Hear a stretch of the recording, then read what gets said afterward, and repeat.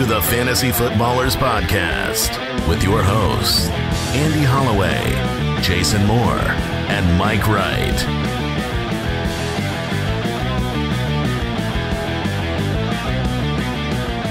Oh, welcome in. Megalodon. Hey, it fit. Oh, welcome into the show. When things just syllabically fit, it brings me great joy. The Megalodon episode for 2020. What can go wrong? Hours and hours of fantasy football content. Andy, Mike, and Jason, the Fantasy Footballers, back with you. November 25th. It's almost Turkey Day. Almost. And we've got a doozy of a show for you. And this is a bit of a, this is a yearly event, what's taking place today. Oh, man. People, you're listening. You've been waiting for weeks. You rose early this morning. You probably had a hard time sleeping last night knowing what today was, the Megalodon episode. It is finally here for your listening pleasure. And I'm guessing it will get to you in about 20 hours from right this second where we're recording, because that's how long the show's going to be. Yeah, when we do this show, what our hope is that the producers can get it out by the following Thanksgiving. This show was actually from last year. That's correct. And but our powers of prognostication, we know exactly what's going to happen in the future, and that's why you're supposed to listen to everything we say. That's right. Verbatim. Very little on the show today. All we have is taking it up to 100, some news and notes, buy, sell, all of our Turkey Day awards, the entire fantasy forecast with 16 matchups, starts of the week, the boom boom kicker, and prop it like it's hot. But that's it. That's all we have. That's it? I think I can add something special in there somewhere along the way. You're just going to improv a segment? I'm going to improv a segment. We'll do it. I thought you meant like vocabulary-wise. You would introduce some new words to the English language. Oh, no doubt. That's going to happen. I will be brought in the heat. Yeah, more substandard words. You already brought in the heat. That's all right. Happy Thanksgiving to everybody. I hope you all are preparing for a very safe and happy and healthy holiday. Yeah, stay safe. And we have a jam-packed show that we're going to get into right now. You can find us on Twitter at the FFBallers, YouTube.com/TheFantasyFootballers. We called Google. We asked them to kind of expand the upload capacity for YouTube as a whole. So we're going to get this whole show up there, which will be fabulous, just outstanding. And then we have show 1,000. Oh, brother. Right around the corner. What? Wow. 2 weeks from today, the show 1,000. From what we hear, there is some special stuff happening behind the scenes that we don't even know about. So I'm already staying tuned for the show 2 weeks from now. You're going to be I'm going to listen to it. Okay. And I, as long as the plans that you producers are figuring out and the team is figuring out don't involve like snakes, another megalodon, the length of show doesn't have to expand with 1,000, right, Brooks? We'll see what happens. Oh, great. All right. We're here for the people. That's true. That is true. And this show is as long as it is because we want you ready for Week 12. We want you getting into your fantasy playoffs and bringing home that hashtag FootClan title. Just imagine when your family is gathered around and all the football games are on, how smart you're about to sound. Yeah, that's a good point. Yes. Let's take it to 100. Taking it up to 100. Presented by Head & Shoulders. Available at Walmart. All right. Last week, 2 for 3 right here on the show. Mike Davis was my pick. He was a hit. Jason, big hit. Brandon Cooks. Yeah, he got it done. They locked down Will Fuller for the most part. But this week is a new week, and we're going 3 for 3. Oh. I'm going to kick it off with a guy that I believe should be a rookie sensation at wide receiver. And, of course, there's about 10 names that come to mind when you think about rookie sensations. This isn't one of them. Jalen Reagor has so far not hit. He has not really done anything that's wowed us. But he got 93% of the snaps last week. He's back to full health now. He's been above a 15% target share. And, of course, the reason he's taking it to 100 is the Seattle secondary. Yes. Who takes it to 0. So It's actually a tertiary out there in Seattle. Yes, it's step down. I think this is the week that Jalen Reagor. Wouldn't that be up? No, No? From 2 to 3? Well, you think that makes it better? Google's I would tertiary. assume so. I would assume but I that mean- tertiary assumes that I get to play with more players. Well, I mean, but you got your primary and then you've got your secondary. Oh, So I imagine okay, I it's a- see. you Okay. see it's a step yeah, down. Yeah. I see where you're going. Okay. Yeah. We were just. It's always on two- better when you examine the joke closely. Right, yeah. Let's dive deep, really work through whether this is funny or Yeah, not. it could be. It might be. I've had very mixed reviews on Rulio 11. I mean, I'm all in some on people Rulio. are starting to really get on board. As long as you say it like you're in Hook, then we're okay. I did see quite a bit Did you? of those. Yeah, some that gifts. makes sense. Rufio. All right. I'm going to go with the wide receiver as well, Darius Slayton taking on the Cincinnati Bengals. Look, it's been a while since we've had a top 24 performance from Darius Slayton. Been a while. It's been a while. He was the number 15 overall wide receiver in Week 5, but this is a matchup. We talked about Daniel Jones yesterday. Should have a nice week. Slayton still very involved in this offense, so big play time, taking it to 100. I love this pick. And I am going with a tertiary option myself.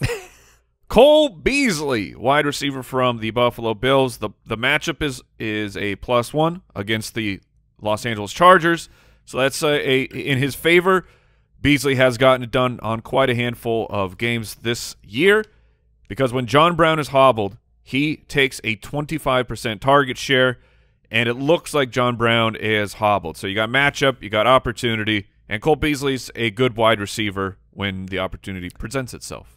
He's a good wide receiver. He's the kind of wide receiver who, if you just put him into a machine and you made him like 50% larger, like how good would that player be If you in the NFL? If you were somehow able to do it, Yeah. and run this in a machine, Yeah. run the algos, put Cole Beasley in place of Julian Edelman, put him in place of Wes Welker. Cole Beasley would be a national name. He's played very well this year and continues to be a go-to wide receiver. So that'll be a good one.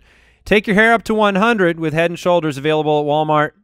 Mike just did a hair flick, and I am uncomfortable. I am that hair flick is very Unlimited. Yes. yeah. That's something. Russ You're would- welcome, YouTube. Russ would do that. Pick yours up today. Check out next Tuesday's episode. We'll reflect on our up to 100. I cracked my neck when I did that. We've got our first Megalodon injury. Oh my! I cracked my neck on a hair flip. It's time for news. News and notes from around the league. Jason was cracking his neck during that drop. Were you Were preparing you for a doing a hair hair flip? You wanted to be ready? I cannot perform the hair flick. You can try. Come on. But no, I was jealous of his neck cracking, and I Okay. got in a quick neck crack. All right. What's going on today in the world of COVID? That's what we want to know. Jacksonville, their entire defensive coaching staff sent home following a positive test. So there you go. The Minnesota Vikings have a situation with Adam Thielen.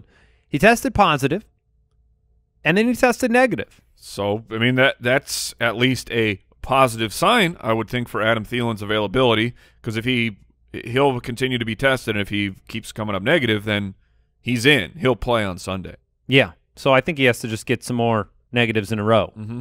You got to get a hot streak of negatives to be in the game. Yes. Teddy Bridgewater, Christian McCaffrey, both practicing this week That's in some capacity. Yep, that's a great sign. I think Bridgewater. I mean, we'll just have to wait and see. I still do not expect Christian McCaffrey to suit up, but if he's practicing now and then there's a bye week, there should be no worry about him in Week 14 if that's the first game he's back. Yeah, and it would be nice if Teddy Bridgewater was back. Although P.J. Walker was good, for Robbie Anderson, for DJ Moore and company taking on Minnesota, it's a good matchup. Could you imagine how good P.J. Walker would have been for fantasy if both times that he drove down and got all the way to the goal line, he didn't throw an interception in the end zone? Yeah. If he That's a converts very those, fair point, yeah. I mean, that's -4 points as opposed to plus 12. I mean, he played very well outside of obvious horrible interceptions in the end zone, which you you should hold it against them. But Yeah, they were ugly. Yeah. They weren't like some little tip pass, nothing, no big deal. No, it's like I'm targeting my opponent. Chris Carson practiced on Tuesday, on track to play Monday night. This is great. I mean, for fantasy football players, seeing him practice, this could have been a nightmare scenario with the Monday night game, is all I'm saying. And instead, we see him practicing, and he's going to be back out there. Here are a couple more running backs going to return from injured reserve. Raheem Mostert, Jeff Wilson. So Tevin Coleman could also be back. Yeah, with regards to Mostert and Wilson, they have their 21-day window. They are able to practice. It's not a guarantee that they will be activated for the game, but obviously this is the first step. They can't be activated for the game until this happens, so you might have them back this week. Austin Eckler. They plan to the Chargers plan to designate him to return from injured reserve this week. It will open up the 21-day window. Come on, awesome. I don't think he gets back this week. I don't either.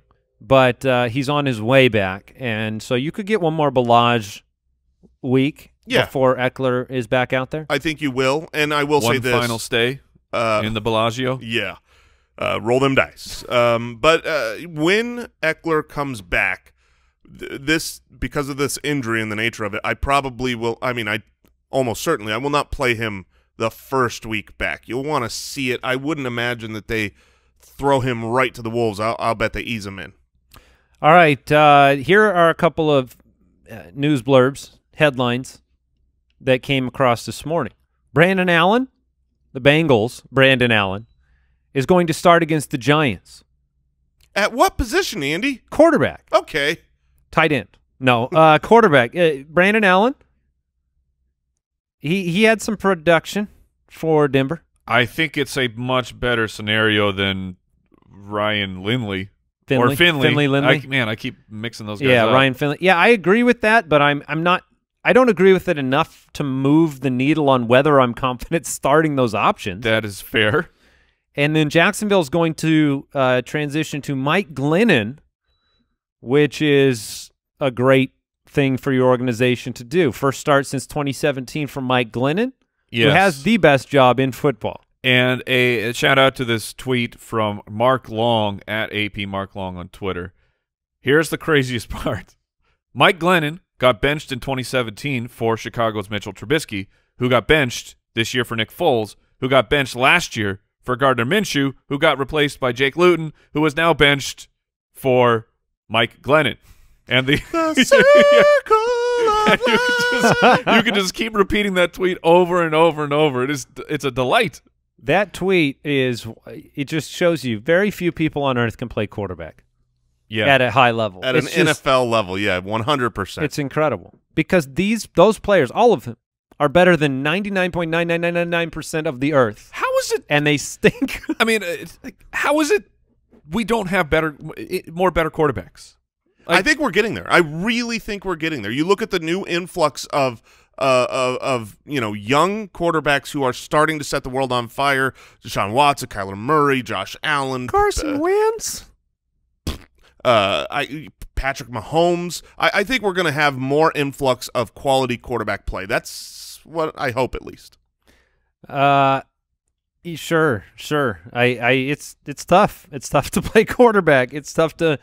It's tough to be. It's two things. You got to be good. Then you have to have good coaches, and you have to land on the right team. And there's a lot of things that go into it, or your just career dissolves. Saying, like, how many rocket scientists are in the world? More than quarterbacks. Yeah, and it's like I would think being a rocket scientist would be way harder than being a quarterback. Very easy. I can assume that now. You could do 6 weeks, online university, rocket scientists, bing, bang, boom. All right, a reminder to drop it like it's hot. Your waivers went through today. Check and see who was dropped by your league mates. Let's do some buy-sell. Buy or sell, presented by Pristine Auction. All right, Jason and I went 2 for 3 last week. Mike, a pitiful, pathetic 1 for 3. What a loser. I know. We had Mike Davis, top 11 running back. He ended up there. Michael Thomas, I sold him as a top 11 wide receiver. And then Tom Brady as a top 11 quarterback. 9 you guys for both 104. Sold him. Doesn't get in the top 11. Sorry. All right, Week 12 Megalodon edition. I guess we're going with Chark week here. Is that that's the tie-in? Is DJ Chark with the newly anointed Mike Glennon a top 24 wide receiver this week against Cleveland? I have 2 words. Fat chance. Okay. I'm going to sell it. I'm not. I was out on Chark last week. You are playing the gamble on a big play. Now, Myles Garrett will not be available. Also, Denzel Ward, the main cornerback who would be the worry, now has a calf problem, will be missing multiple weeks. Does that sway you for a top 24 from a really athletic guy who's going to be getting the targets? No, it doesn't. And Cleveland was just fine rushing the passer last week without Myles Garrett. They put a lot of pressure on the quarterback. You are betting on Glennon. I'm not going to do it. He may find options closer to the line of scrimmage that he prefers. So I think you get more of the same from DJ Chark. So I'm going to sell. You guys can buy. It's your choice. Okay, well, Mike, where are you at? If you both sell, I'll kill you. Well, if he sells, I'm going to change the line. But where are you at, Mike? I'm going to sell. 24 is too high. I have him ranked well outside of that right now. All right. I'm going all the way to 36. Are you in, Andy, at 36? I will buy a top 36. Yeah, I would buy at 36. All right. 30. Top 30, I'll buy it. Man. Okay, so where's the line? This line? 28. 30 on the dot is probably where I think he is there. 29. No, sure, I'll sell 29. All right. Wow, all we right. did it. All right. We did it. All right. I'm buying 29. I'll buy think 29. With Denzel Ward being gone and Has the really fact improved your odds to win this one. that he is the #1 target. We got a few more spots he can land in. I would prefer to look How did you not elsewhere. pick top 29 here, Brooks? That's what I want to know. What were you thinking? I guess I wasn't. All right. Aaron Rodgers against Chicago. Is he a top 8 quarterback this week? He only has 2 games outside that top 8 this whole season. Chicago, great defense, but he's been a quarterback 8 or better for 5 straight weeks. Something's got to give. Yeah, and so one of those games was against Tampa Bay in Week 6. That was the infamous Green Bay collapse where everyone proclaimed that Tampa Bay was going directly to the Super Bowl. The other was Week 2, which is weird because it was against the Detroit Lions. I mean, I guess maybe that was just one of those divisional things. He was still 240 for 2 in that game. It was Aaron Jones. Aaron Jones ran for 700 yards and 18 touchdowns. So Aaron Rodgers was, taken away from fantasy value there. Yeah, and I mean, weird for this year, but not for last year when it was, 10 times outside of that range and he wasn't that good. I'm saying weird in the matchup. Against, Yeah. the Detroit Lions are not a scary matchup for a quarterback. I'm buying. I'll take him in the top 8. I'm going to sell. I'm going to sell for 2 reasons. One, I really believe – nobody's getting it done against Chicago. This is a very difficult divisional matchup. But then you also have to factor in the fact that there's no bye weeks this week. So, top 8, you've got 32 quarterbacks. And I think Taysom Hill is someone that I would sneak into that top 8 because of his rushing ability. So I'm going to take him just outside. I've got him at 10. I think you can start him, but I will sell on the top 8 line. I have him at 8 on the dot, and I think he gets there. Touchdowns. I mean, that's all it's going to take. He's going to throw at least 2 in this game against Chicago, and I think he can get up into that top 8, so I'm with Mike. And then the last buy-sell here for the Megalodon edition, Clyde Edwards-Helaire. 80 total yards against Tampa Bay. What do you think? He's hit the mark 5 out of 10 games this year. I'm going to sell.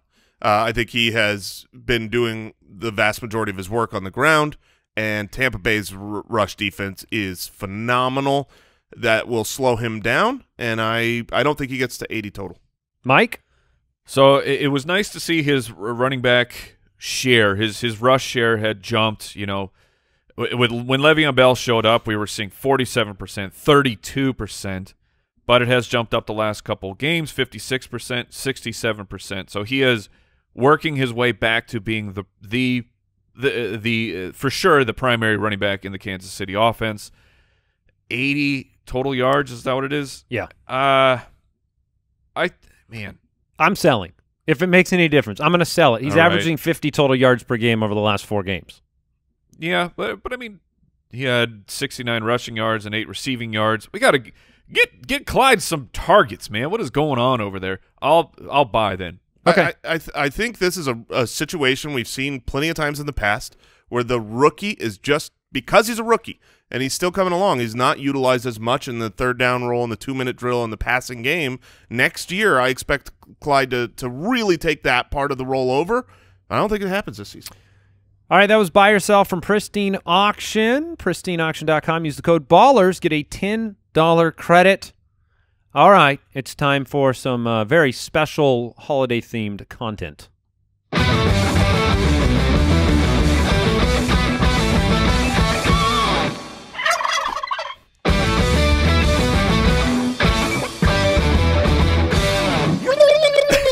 The finish there, too. Now, do you like Thanksgiving after hearing that, Mike? Not only have I heard that, I made that. I know you did. Was it against your will? I mean, no. Look, I'm turkey in the straw. I can get down with that. Okay, all right. Time for some Turkey Day awards. We do this every year. I think in previous years I've looked at the answers before you guys. I have not this year. Oh, you're part of the game. I'm part of the game, and we'll start with what do we got? 5 awards, Brooks. Yes, sir. And who picked these out? Was this you and Kyle? Kyle, he always comes up with these awards. I picked the winners this year. Oh, did you? Oh. So this first one is titled Tiffany's Mashed Potatoes, which is Jason's wife, who makes some very delicious mashed potatoes that are described as a lumpy, buttery glob of mashed potatoes that is what everyone needs to add some body to their plate. It's as dependable as they get, and we all know butter makes everything better. So who is the Tiffany's Mashed Potatoes this year? I don't appreciate that description. They're not lumpy. I was going to ask, are you a smooth or a lumpy? They're smooth. They've got cheese and sour cream and stuff mixed in. Well, let's just focus on the dependable word. Sure. Yeah, they're very dependable. Who's the dependable one? Can I go first? Yeah. You may. Travis Kelce.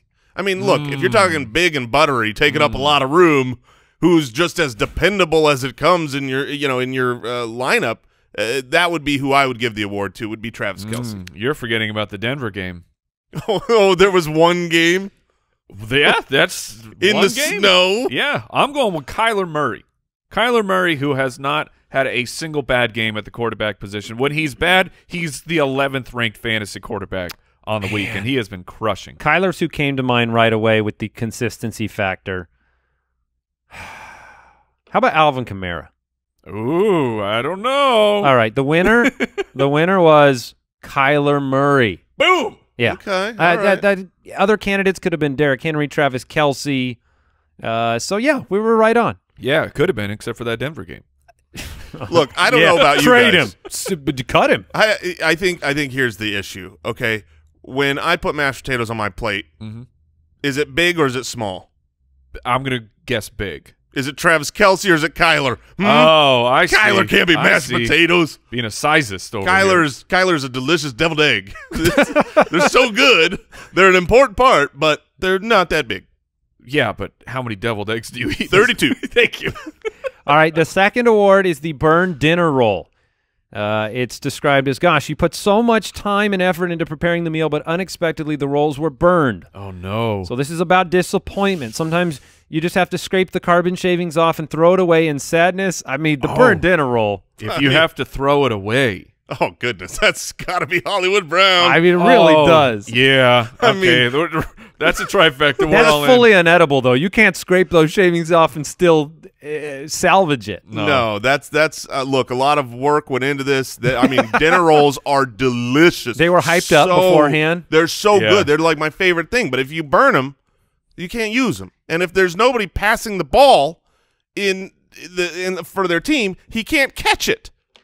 So I'm certain. I mean, that has to be the Burned Dinner Roll. I'm going to go Hollywood as well. Yeah, all right. I'm in. All right. It was. Yeah, it was Hollywood Brown. Other candidates, DJ Chark?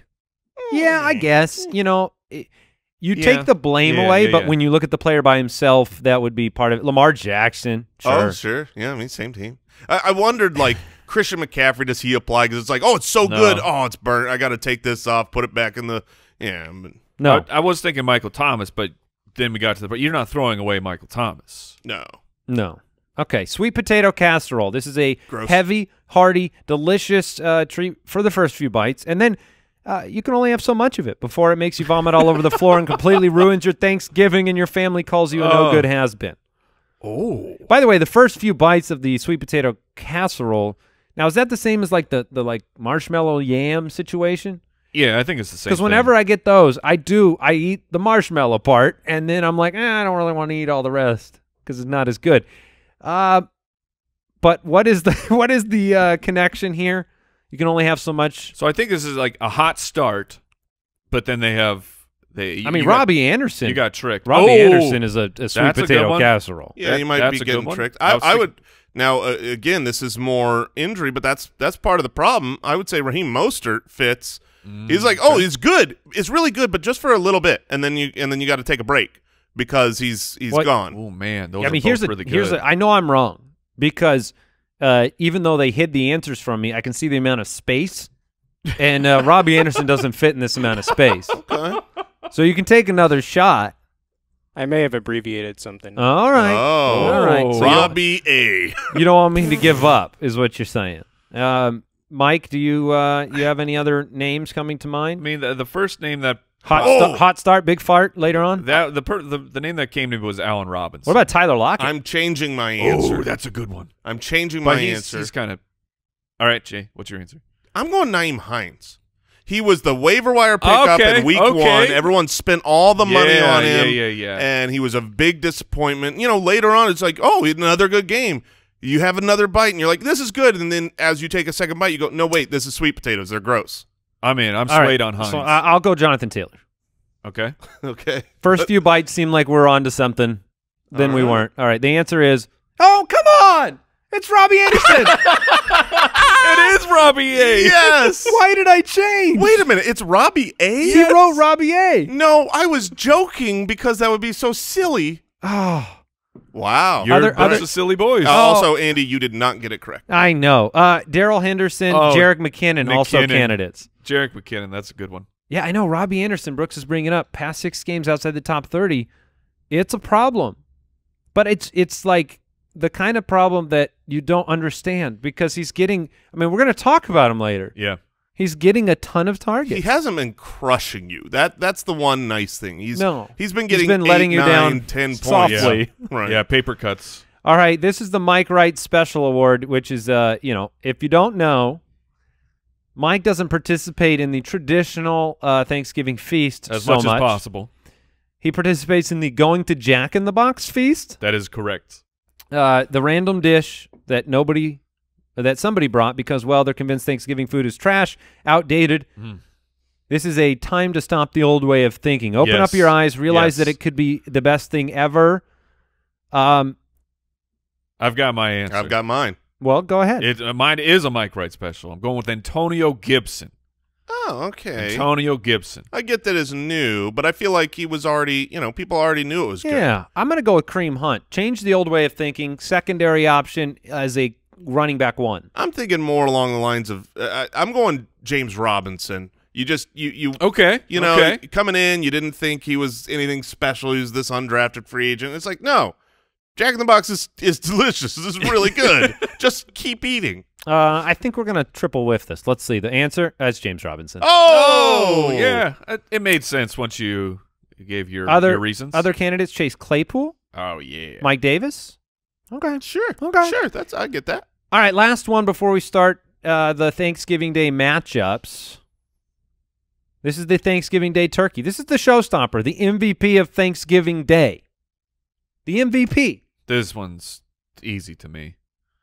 It's Dalvin Cook. Yeah, I think Kyler is close in contention there. Yeah. But Dalvin makes the most sense at a fundamental position. What do you think, Jason? Yeah, I mean, so Kyler would have been who I picked, but he's already been given an award. I don't think he would double down. I agree. So now I'm wondering, could it be Travis Kelce? But tight end isn't quite as important as running back. Oh, man. Andy, what's your answer?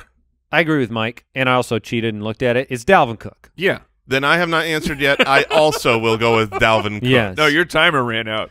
Alvin Kamara, another candidate there for sure. So, do we don't have like a special drop, Brooks, for like these Thanksgiving Day matchups? I mean, you could hit the Turkey Day one again. Yeah, I think we should. Seems like the right thing to do.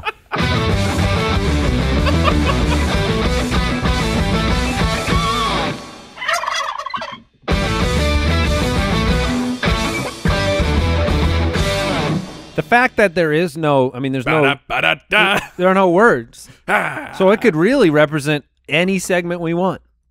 It could be the only drop we have. Yeah. All right, Thanksgiving Day, we have 3 games. A reminder, returning from the bye this week, the Bills, Bears, Giants, and 49ers. There are no byes this week at all. Also, if you happen to make it through this podcast with time left, maybe you're traveling, there is a special DFS pod just for the Turkey Day games. If you're playing DFS, you can listen to the Fantasy Footballers DFS pod.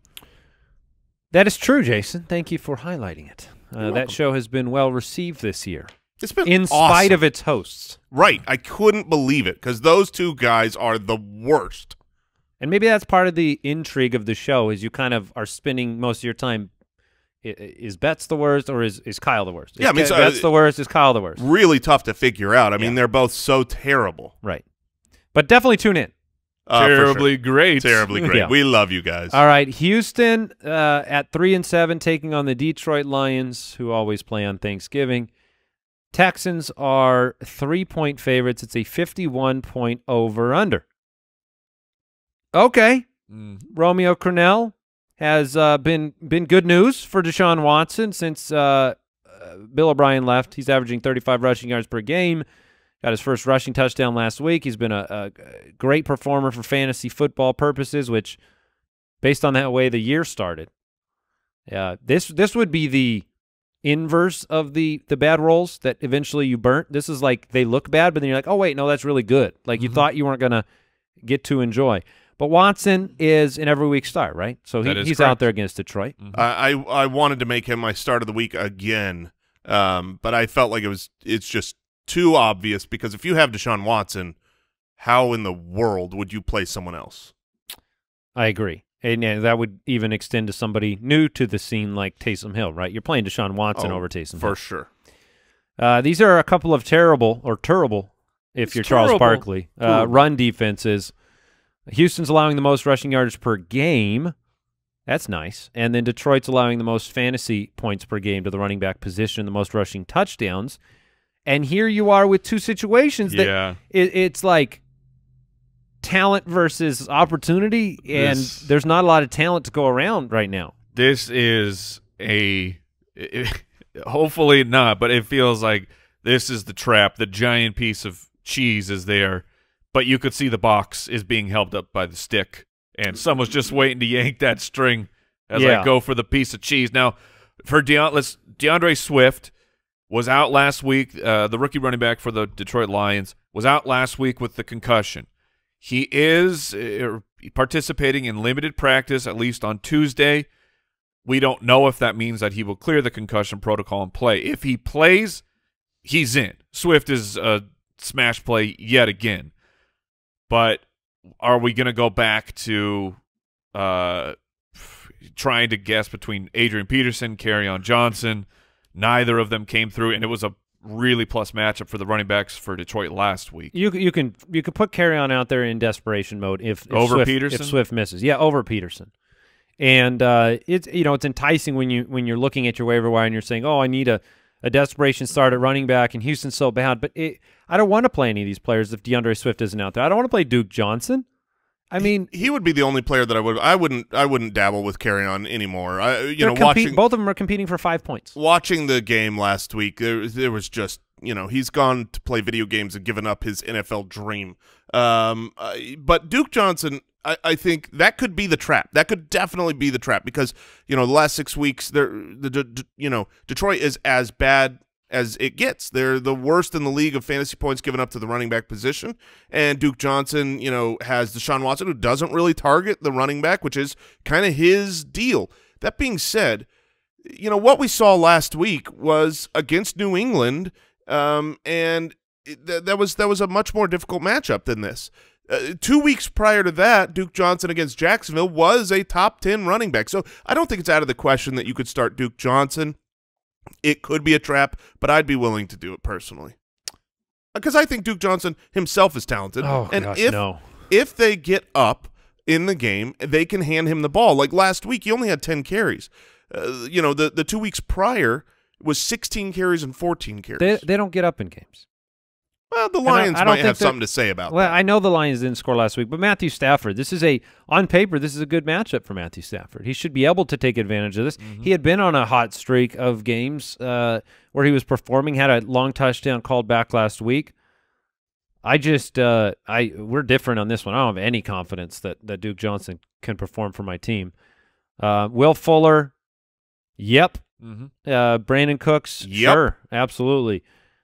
Otherwise, that's where it ends. I don't know if Randall Cobb went on IR, but that was a possibility. Or was it Stills is hurt too, I think. Oh, Kiki QT. He's back. Oh. He's back, baby. Marvin Jones, Yeah, I think you play Marvin Jones. and we don't think Amendola will be back out there, so I think it's Marvin Jones and nobody else. And Hawkinson. Yep, and Hawkinson. And that's it for that matchup. Sure. The Washington football team taking on the Dallas Cowboys, both teams 3-7 in a battle for the NFC East. I mean, look, if the Eagles lose, this could be a battle for the division lead. Oh, that juicy So 4 ridiculous. wins. Yeah, it is ridiculous, but I think we can all agree. Go football team. Sure. Cowboys, well, not Brooks. Oh, Brooks Brooks doesn't is agree so with that. sad back Do you there. even want this? Do you want the title of the worst first? Heck yeah. Okay. I would. I would take it. too, yeah. Cowboys, 3-point favorites. It's a 46-point over-under. And this is a Alex Smith v. Andy Dalton. Just what we all expected. It's 2016, Yeah. and that's totally fine. This is a rematch from Week 7 where Washington won 25-3.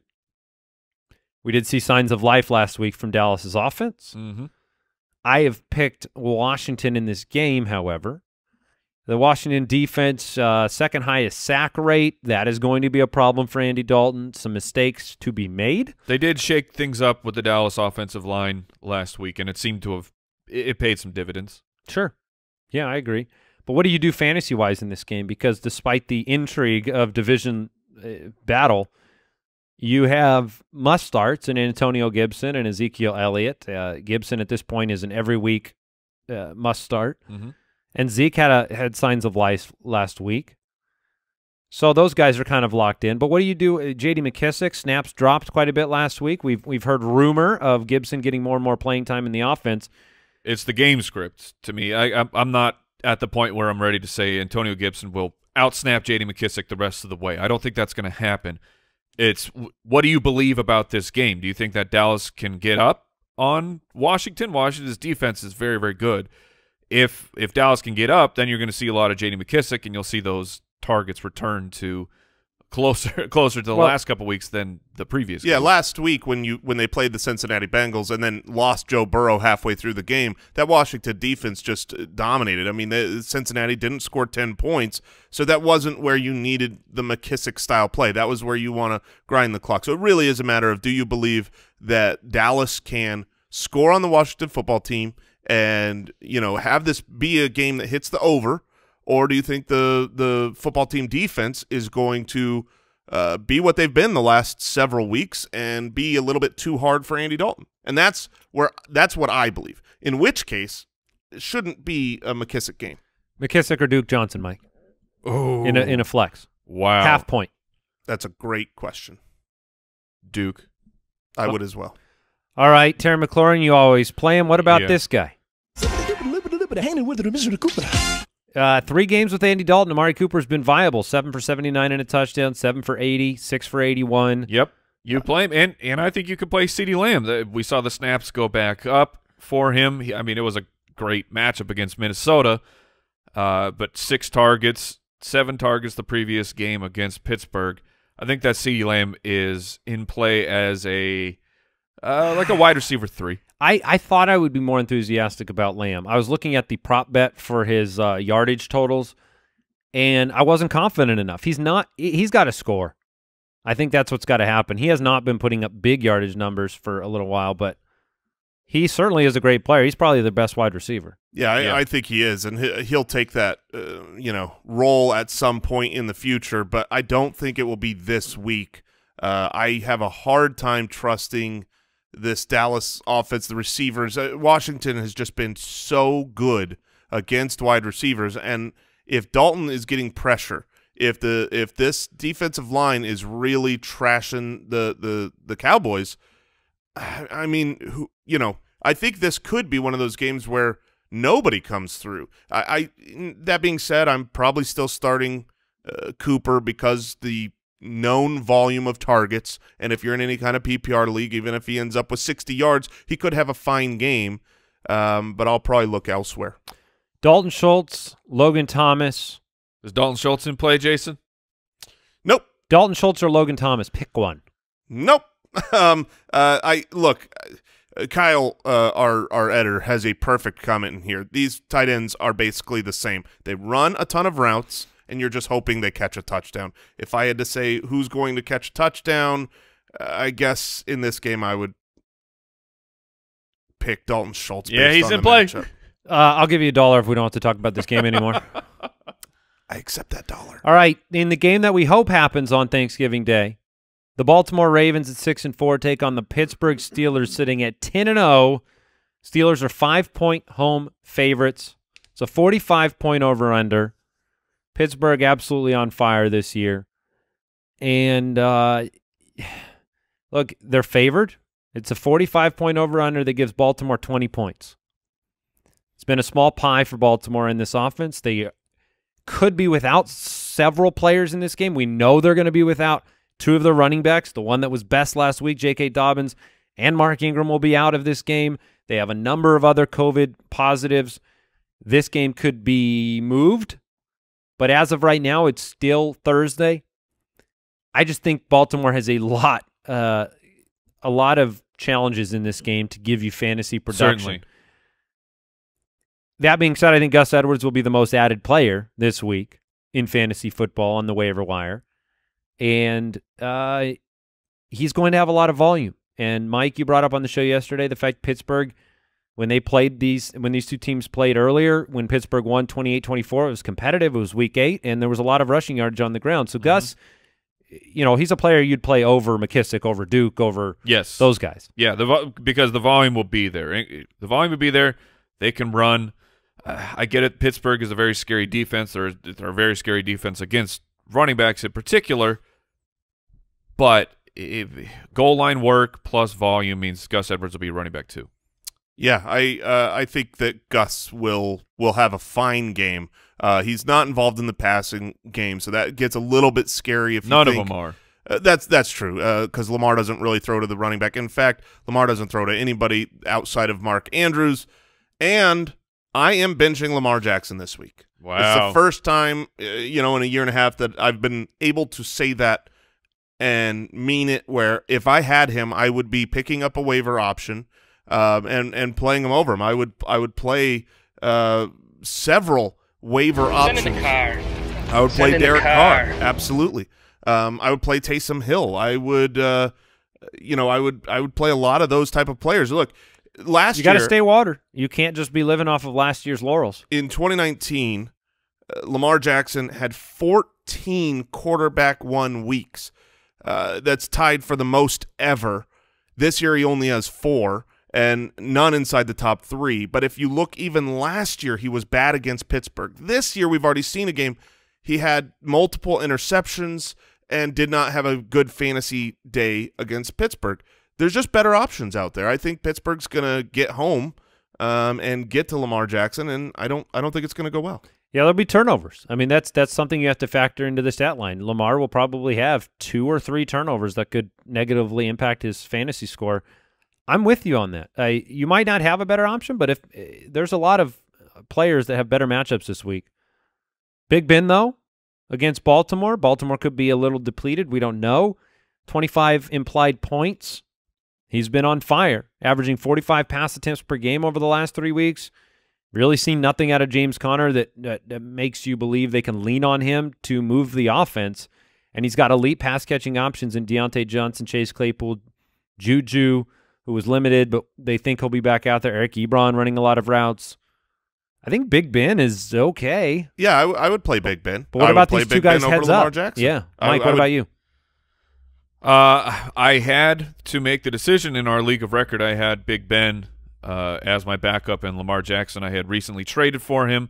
I chose to let Big Ben go to the waiver wire, so I'm playing Lamar over Ben. And how much is your fab claim today for Big Ben? No claim. Okay. No claim in.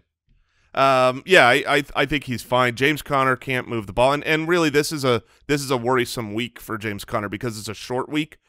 I could see them giving more carries to Benny Snell and Anthony McFarland. So I'm a little worried about Conner. Yeah. There's been some comments from their offensive coordinator believing Benny Snell deserves more carries. We've seen McFarland show up, like you said. Hollywood, no. Other pass-catching options that aren't named Mark Andrews, no. Deontay Johnson, Chase Claypool, the matchup on paper, I mean, the Ravens are good. 6 against opposing fantasy wide receivers. You're playing both guys. Yeah, absolutely. There's no chance that I'm benching those two. Just the right game to just move to a different option from Juju, dealing with the ankle. I would because of the injury. Yeah, and the matchup. Yeah, but I'm saying if Juju were perfectly healthy, I think you could still play him as a higher end wide receiver 3. Hope that he's the one that comes down with the touchdown. But the combination of the things, I would be out. Just to highlight the Lamar decision for fantasy players, 12.2. That is the total amount of fantasy points given up per game by the Pittsburgh Steelers. That is not good. Now, I will say this. What do you put the percentage odds now that, I've made the firm declaration that I'm benching Lamar Jackson? What do you put the odds that he scorches the earth and is the quarterback 1 now? Still very low. Okay. Very low. If you look back at not just the average that Pittsburgh has allowed, they have given up 1 performance of top 15 fantasy points to a quarterback. Yeah, and Baltimore can't catch up. I mean, they're averaging, 180-something yards per game. They cannot come back in games. So if Pittsburgh gets out to a lead, which is likely in this one at home, it's troubling. I feel like when I'm watching Lamar, which you've been doing a lot of lately. He is not getting it done in the rushing game. Like the thing that separates Lamar Jackson, his X factor that unlocks his passing is his ability to run, and he's still trying, but he's getting these 3 yards. Maybe he'll break off 1 decent sized run, but he's not he is not hitting with any regularity of big chunk runs, like where if you look at the success that Kyler is having multiple times a game, there will be a chunk play where Kyler will pick it up. I don't know. He's on pace for 920 rushing yards. Last season he had 1,200. That's a big change. Right.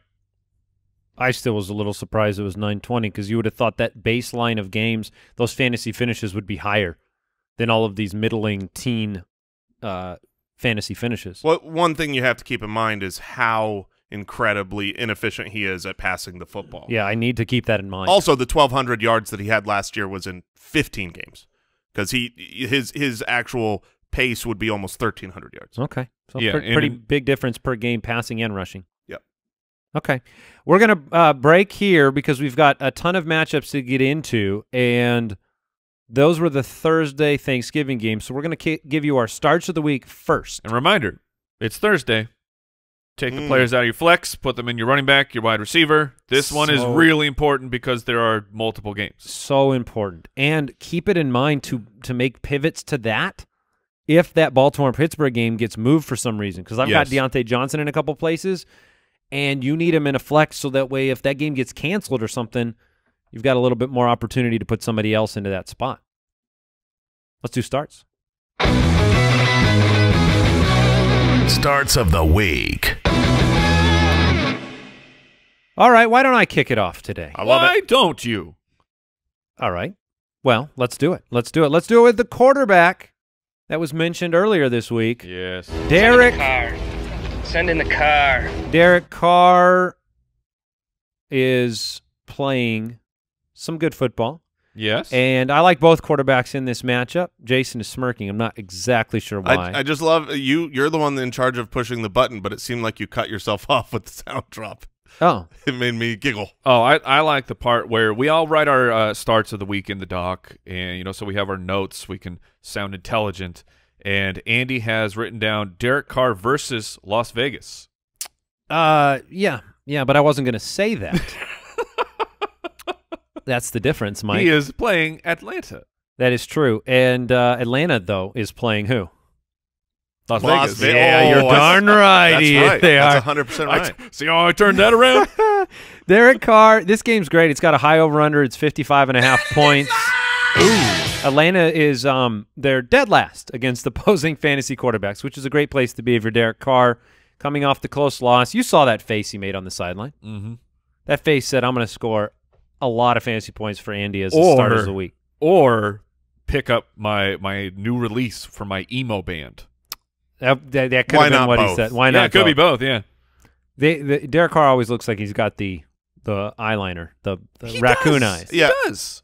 It's very interesting. I think he has to put something on. I mean, I don't know. Is that natural? Is this another Al Borland beard situation? Does he dye you think his it's natural? No. All right. I'm going to go with my quarterback because it's right across the field.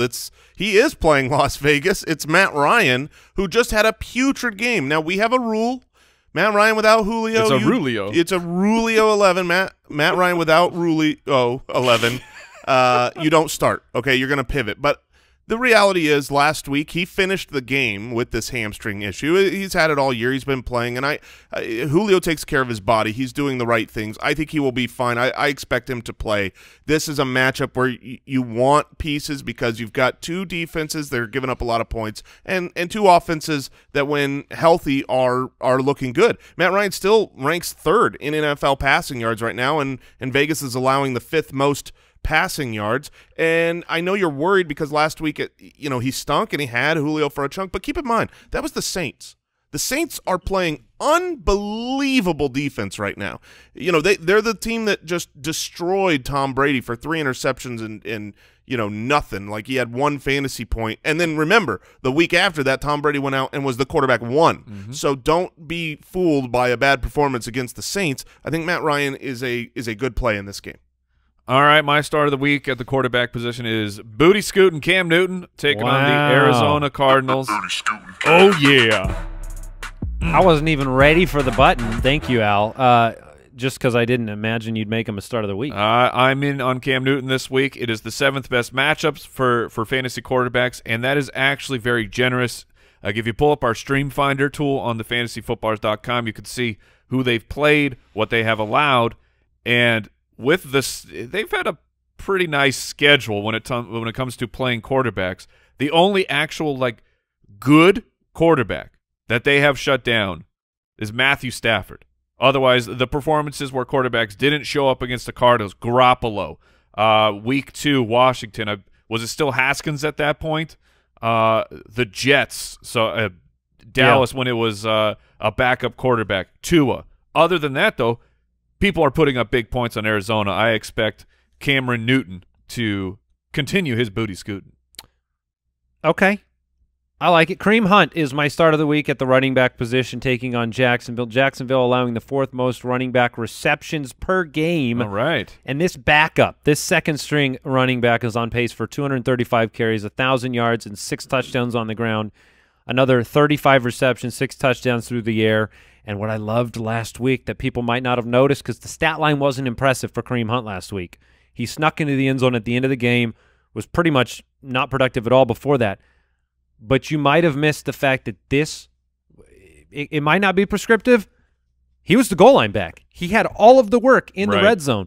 And if that continues, the ceiling is even higher for Kareem Hunt.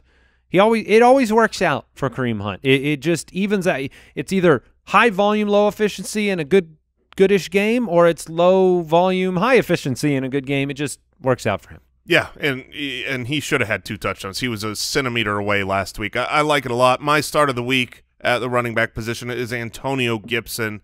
He has been That's your guy. Phenomenal. Absolutely. He's my guy. No. It's like how angry can Mike get in 1 second?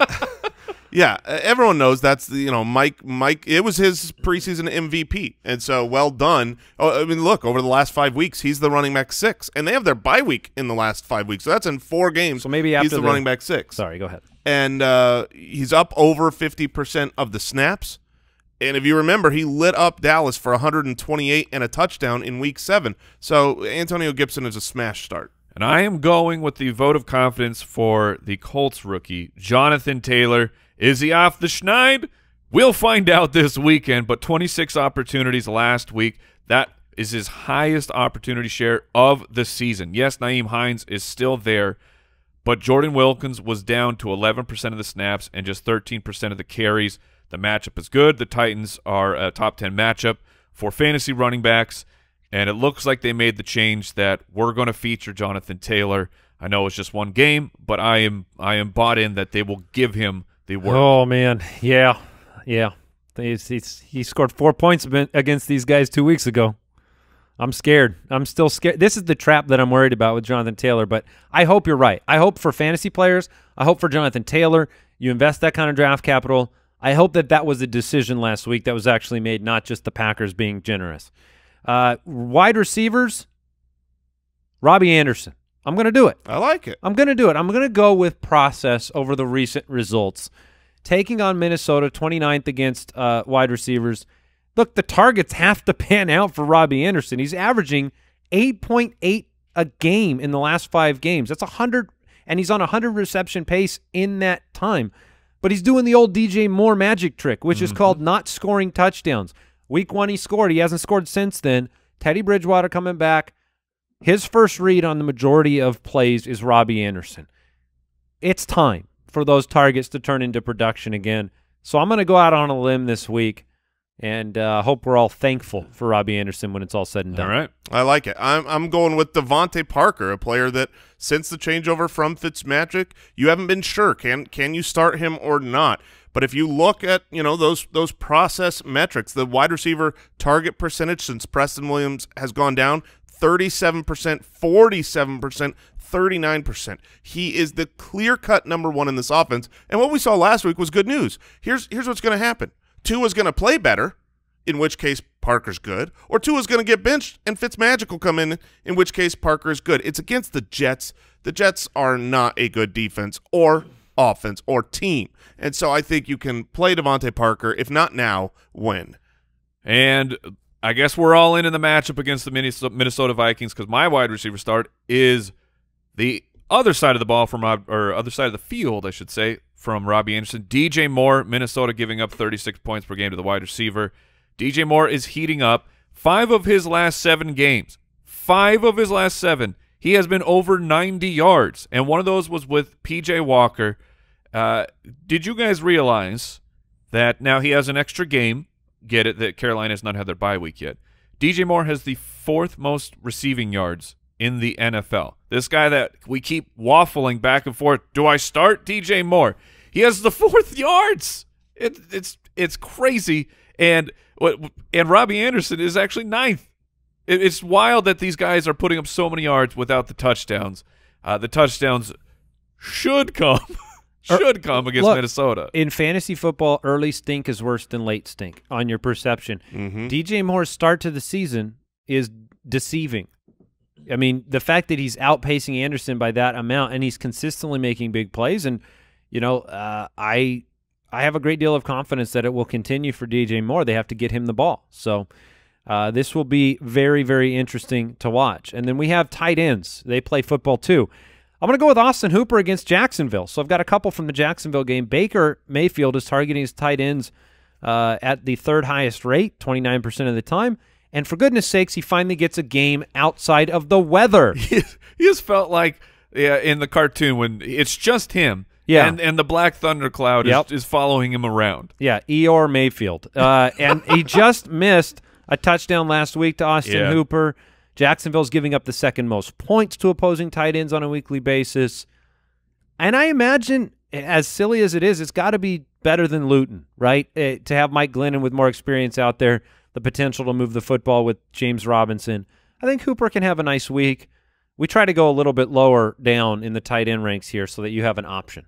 Yeah, I love your pick because I do think this is going to be a good week for Baker. Not necessarily start him for fantasy good, but just he's not going to be as bad as he's been. I wanted to go with Jarvis actually as my start of the week. I think he's in play, but I can't move him all the way up to being a start of the week.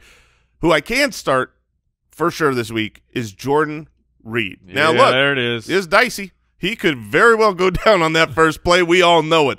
But, I mean, you could have a tight end who plays every snap of the game and ends with a goose because that's the tight end position. Shakalaka! I'm playing Jordan Reed. We brought this up in his last game before the bye. He was still getting healthy because he was barely used, only on the field 44% of the time. Still received 15% of the team's targets. Finished as the tight end 6 with 6 targets for 5 receptions, 62 yards. And now he's playing the Rams, who, yes, they're a lockdown defense. They're stopping everybody. They're top 5 against quarterbacks, against running backs, against wide receivers. But where you beat them is against tight ends. They're middle of the pack there, and the 49ers receiving options are all kaput right now. So I think Jordan Reed is definitely someone you should start. And because I don't like myself, my tight end start of the week will yet again be Evan Engram from the New York Giants. The Philly game was a major disappointment. I totally get that, but it's the tight end position, and he still had those right before that 3 games straight of 9 or more targets, and the matchup against the Bengals is premium. I'm playing Engram if I've got him. Yeah, I mean, Thanksgiving Day, all about gluttony, right? I mean, you eat a lot, and you're a glutton for punishment. So Evan Engram as the start of the week is all set up. Very Thanksgiving-y. Yeah, because Thanksgiving, it's about gluttony. I'm not saying it should be, but... All right, all the rankings, the start-sit tool, make sure you check it out at thefantasyfootballers.com. Jason, it's time.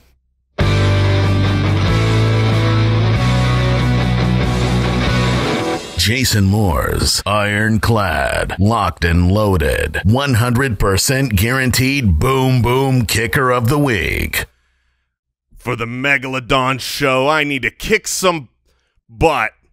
So I'm going with the Bills kicker, Tyler Bass.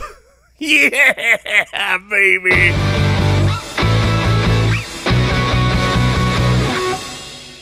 A different kind of rock. Now, I see what you did there. Mm-hmm. I like it. A little bit. I don't like it. You did it backwards, man. That's what I thought. But you have to start with Tyler Bass and then say you're going to kick some butt. I completely agree, but the kicker always comes second. What was a man to do? You made the rules. Do better. These are the rules I wrote at the beginning of this segment. I can't possibly change them. Oh, my gosh. Well, Tyler Bass was the headline there? Is that the headline? Yes, Tyler Bass. Okay, locked and loaded. Let's get into the forecast. Fantasy Forecast. You guys ready for this? Yes, buckle up. You guys ready? The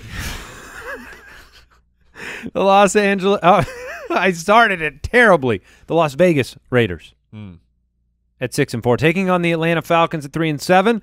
Raiders are 3-point favorites. It's a 55.5 over under, just like we like it. And this should be, on paper, a great situation for fantasy players. Las Vegas is allowing the 4th most fantasy points per drive, the 2nd most rushing touchdowns allowed. Atlanta is giving up the 2nd most passing yards, most yards per play. Both teams very generous, very charitable during the holiday season. 'Tis the season. Yeah, exactly. But Derek Carr, Matt Ryan, we've already talked about them. They're both starts of the week. Put them in your lineup. Josh Jacobs, yes. Every single week you play Josh Jacobs. Todd Gurley, however. I wanted to make Todd Gurley my start of the week at the running back position, but I already had Evan Engram, and I couldn't have 2 players in there to really make me hate myself. Right. You would hate Thanksgiving even more. Oh, yeah. It would not go well. But Gurley, last week was a total disaster, but this is a much better matchup. I guess some of this really depends on the health of Julio Jones, because Todd Gurley goes as far as the offense goes. He needs to score. Yeah. He needs to score. But I think that he's got a good opportunity this week. All right, and then what opportunity will Julio have to play? Do you think he will be out there? I lean no. I lean yes, obviously, due to making Matt Ryan my start of the week. Otherwise, pivot to Taysom Hill. I do think he will be there since he was able to finish the game and has a history of knowing how to deal with these things. But it's a big deal. We've seen the Falcons offense completely struggle to be relevant regardless of the matchup if Julio is not there. So I think everyone is hoping Julio's there. If he is, you play him. Calvin Ridley, you play for sure. Oh, baby. But if Julio Jones is out, Calvin Ridley, absolutely. That's, again, how much of that is the same argument for Gurley, though, where it's like if Julio's out, we know Matt Ryan doesn't have he averages like 9 fantasy points. How can that be enough to provide Calvin Ridley? Because Calvin Ridley gets everything. Okay. Nelson Aguilar, 6 for 88 and 1 last week. Atlanta's allowing the most 20-plus yard completions in the NFL. That's the Nelson Aguilar special. Do we like him this week? Yep, I'll start him. Absolutely. I would have taken him as – I almost made him my start of the week. I would have taken him up to 100, but I felt like he's been too good to be one of those players. So Nelson Aguilar is absolutely a flex option. Nelson Aguilar or Juju Smith-Schuster? I would play Nelson Aguilar because of the ankle injury. What about if Julio misses, Russell Gage or Nelson Aguilar? I would go Nelson Aguilar. Okay. Darren Waller. It's nice to see him have another big game last week. Yes. And then Hayden Hurst is, I mean, you can play the game. Yeah, I mean, and I think you can. Again, last week against the Saints, at the beginning of the year, they were one to target for tight ends, but they have locked it down. Over the last 6 weeks, they're #1 against tight end, and they've played against some good tight ends. We've seen Hayden Hurst disappear in those Julio-less games. This is a matchup that you can win. I think Hayden Hurst is absolutely in play as one of the mediocre tight ends to take a shot on, despite last week's goose. Last week's goose is irrelevant. All tight ends have bad games. Before that game, Hayden Hurst was on a month straight of averaging 60 yards per game. So he's in the conversation.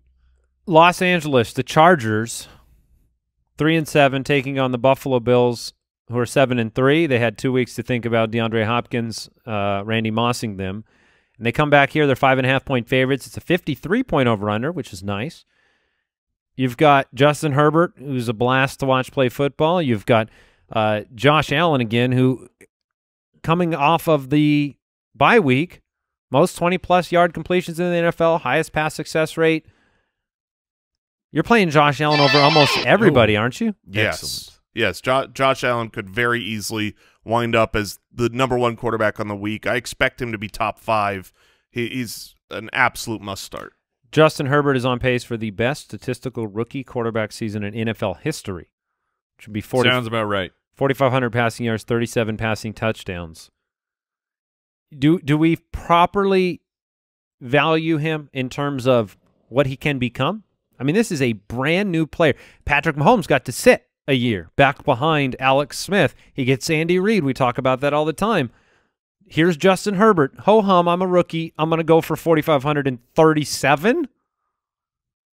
Yeah, he's still just he has that the childlike wondery about him. Okay. I don't know what that means. Jason? I mean he's not old enough yet to realize what he is doing. Yeah, long term. Players normally get better, right? There's the potential that he gets better is my point. Long term, he's certainly going to have a great career ahead of him. I think there are worries. I think some of the reason that we question whether he will take a step up from where he is now in a major way for fantasy is because the Chargers defense is elite, but not right now because everyone got injured. All of their stars on defense, were absent or have been absent so much that their defense just gives up points left, right, and center. I think next year when they have Austin Eckler back and a defense that is healthy and it's not like they have an offensive-minded head coach. Granted, he's letting Herbert go, but I don't think they want to win games. Anthony Lynn, that's winning 35-30. He'd rather win 24-20, and so that's where my worry comes in from fantasy output. But right now, their defense stinks. The Bills are going to put up a lot of points, and for this week, Justin Herbert is a phenomenal play. Yeah, and can Herbert get better? Well, maybe next week, hopefully by next week, Justin Herbert will no longer be checking it down to the likes of Kalen Ballage, Joshua Kelly. How dare you? And Justin Jackson. Justin Jackson's fine. I like him. But, that's where we could go. Justin Herbert is doing all of this without a superstar pass-catching running back right now, which he's going to get back in a few weeks. Not to stay on him for too long, but, I mean, the question can be asked another way. Where does he belong in your dynasty draft?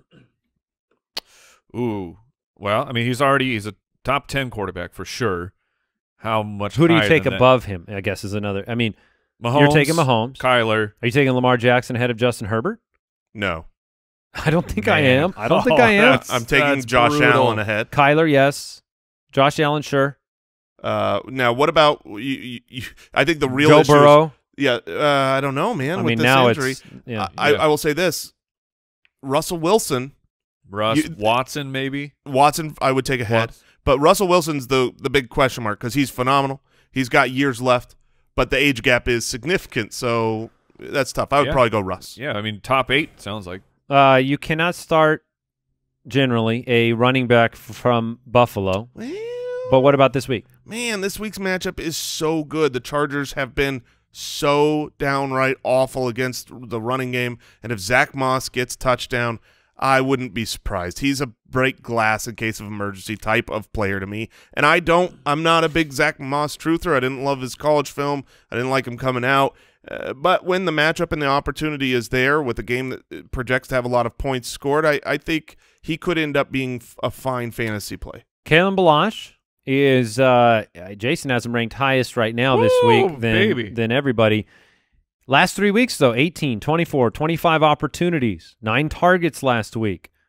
Buffalo allows the highest rush success rate in the NFL, the third most 10-plus yard runs.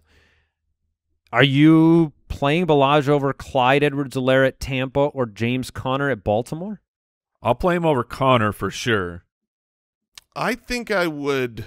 I think he's in the conversation with Clyde Edwards-Helaire because of the Tampa Bay matchup. This is, truly playing the matchups here. A good matchup for Kalen Ballage, terrible one for Clyde Edwards-Helaire. A lot of check down opportunities if they get behind. Yeah, I think it could go either way, but I would probably sneak Ballage in ahead. Keenan Allen's incredible, and you play him. Oh, he's so good. Stephon Diggs, Oh, same he's story. so good. So great. Mike Williams, John Brown, Cole Beasley. Mike brought up Cole Beasley as somebody he believes in this week to take it to 100, but would you put him in your lineup? Yeah, that's it. Assuming that John Brown continues to miss practice, even if he enters the game limited, it is not actually out. If John Brown is limited going to the game, then yes, Cole Beasley would be in play, especially in PPR. Yeah, I mean, you might be able to play all 3 wide receivers.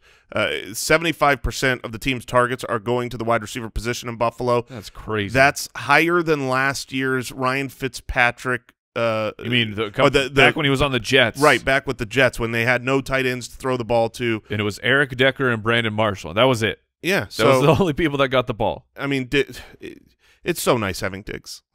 Just throwing that out there. Yes, I can see why. He is our wide receiver 6 on the week. Allen's at 5 on the week. Hunter Henry, most routes run at the tight end position over the last month. Love what I've seen in terms of the red zone eyeballs of Justin Herbert looking Hunter Henry's way. Mike Williams, you always have a big play potential there. He could see Tre'Davious White frequently. It is a boom type of play. Mike Williams or Nelson Aguilar this week?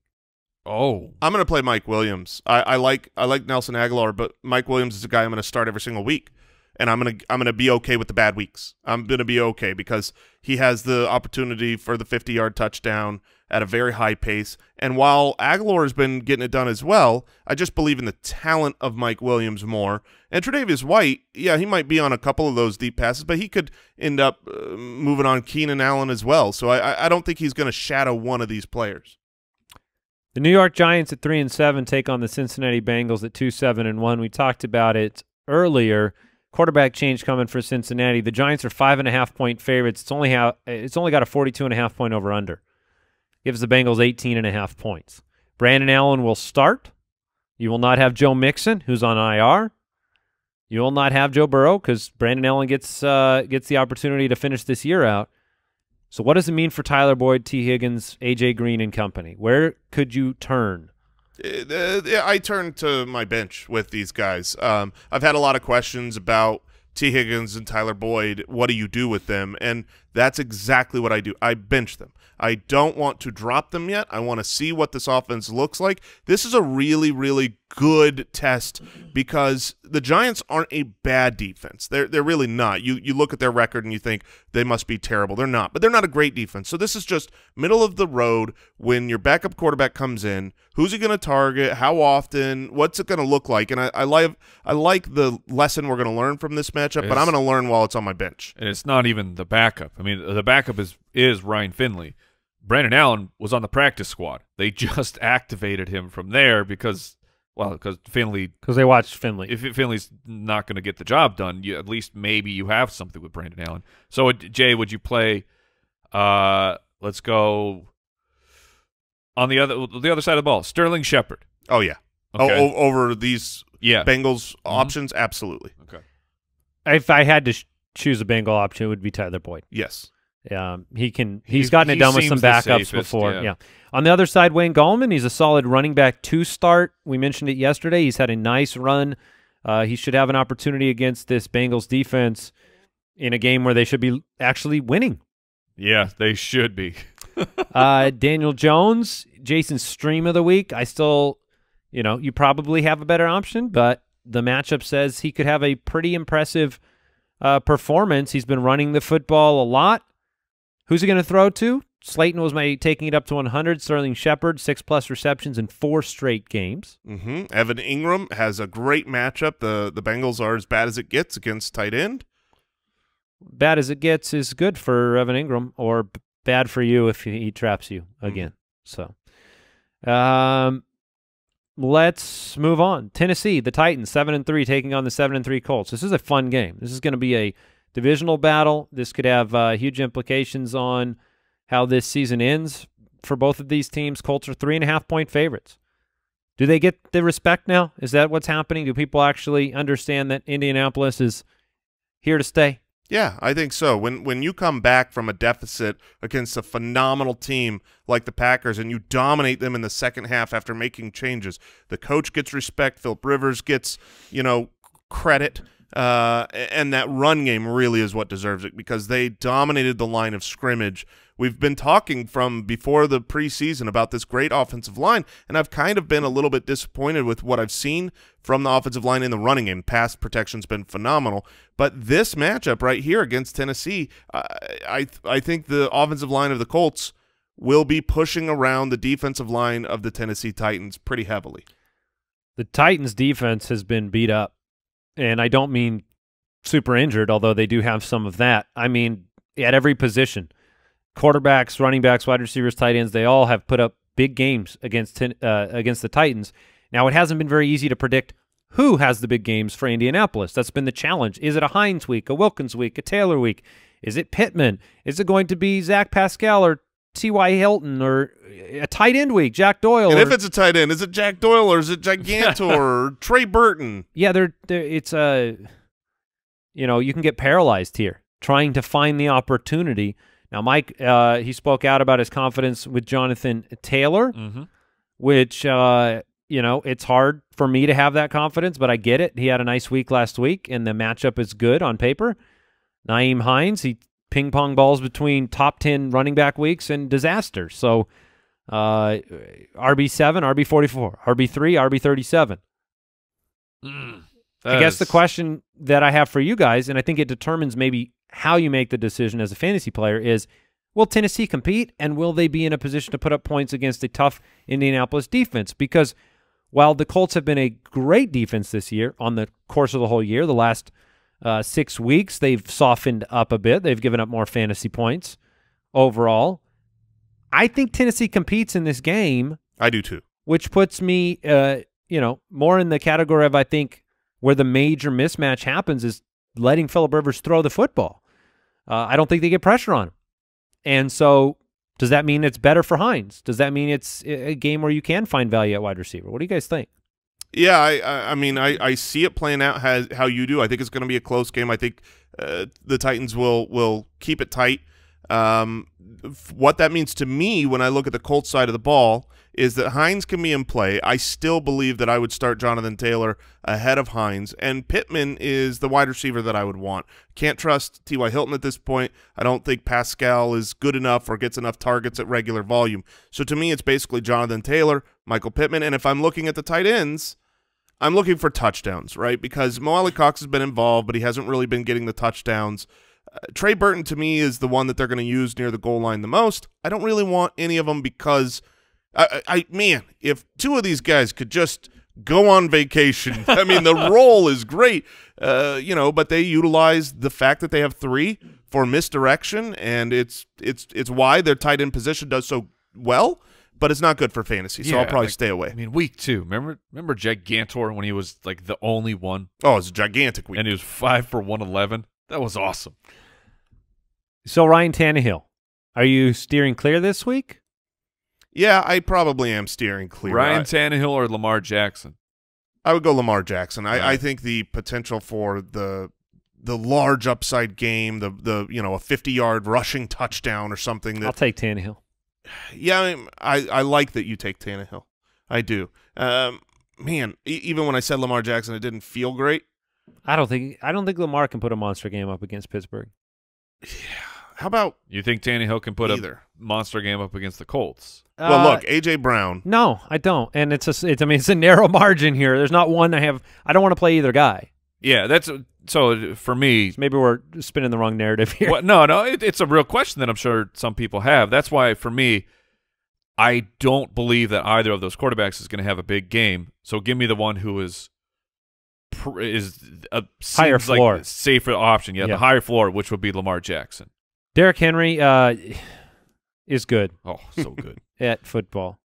Does he have more yards per contact than any other running back other than Dalvin Cook has on the season?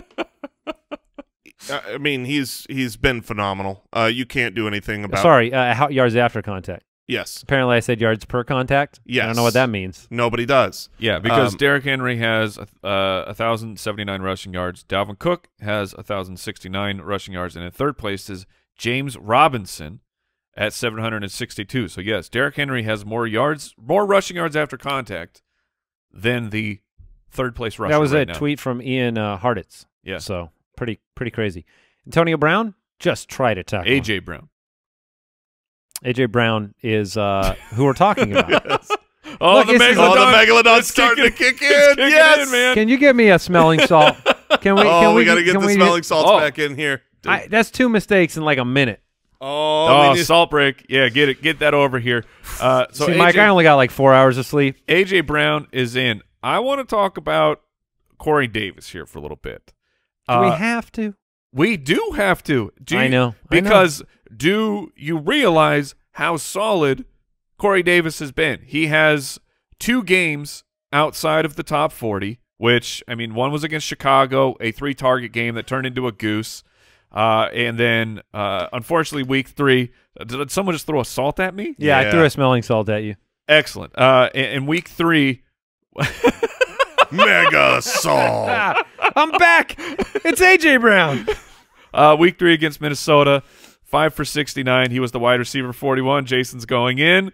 He has he assaulted. But like, if you look at the consistency of Corey Davis, it's been great. Like, he has been a very reliable wide receiver. He has the stink of the goose from week 9 against Chicago, and like that's. The stink of the goose. You don't want the stink of the goose. The stink of the goose is brutal, man, because that sticks with people, and it gets you freaked out for multiple weeks of, I'm off. I'm not playing Corey Davis. But what about the matchup? Like the matchup that he just had against the Baltimore Ravens, where he was 5 for 113? Here's what I believe about Corey Davis, truly. I do not believe Ryan Tannehill has a preference between A.J. Brown and Corey Davis on any play. I think that both guys. I'm moving him up. Now A.J. Brown is more talented than Corey Davis, so he is more productive than Corey Davis. But when Tannehill play action passes, I think he looks for both guys, and Corey Davis has been more consistent this year. So, we have to change our opinion if we think that he can and do it consistently. I'm glad you brought this up, Mike. You're enlightening myself and our and audience. others. Yes. But what about Antonio Brown in this matchup? I would not play Antonio Sit Brown him in this matchup. Not in this matchup. Okay. No way. See if we can get through another one. Carolina 4-7. The Minnesota Vikings. Oh, go! That was the weirdest. Woo! You broke the smelling salt at nose level, and I don't understand why you did that. Because I'm back. I'm back. Oh, your eyes are watering. Oh, man. 85 minutes in, and you broke it at the nose. I've never seen that. Well, I wanted to break it into the microphone. Oh, I heard it, yeah. But my nose was in the way. Yeah, no, I mean, good to go. Holy Toledo. Minnesota, 4-point favorites in this one, 48.5 point over-under. I do like Minnesota in this game. Adam Thielen, we got a report mid-Megalodon that head coach Mike Zimmer said he doesn't know if he's going to be cleared in time.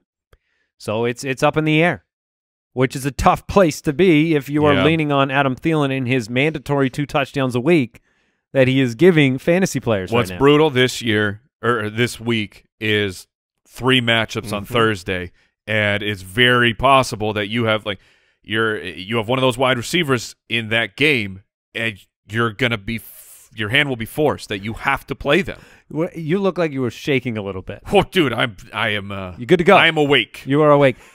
Like Chase Kristen. Claypool. You just play him on Thursday instead of waiting for Thielen. Yeah. Yeah, I heard the Kristen Michaels start there. You also have Teddy Bridgewater's availability up in the air. We don't know if he will be playing quarterback. Does it much matter to you fantasy-wise? Are your decisions changing with more Robinson, Samuel?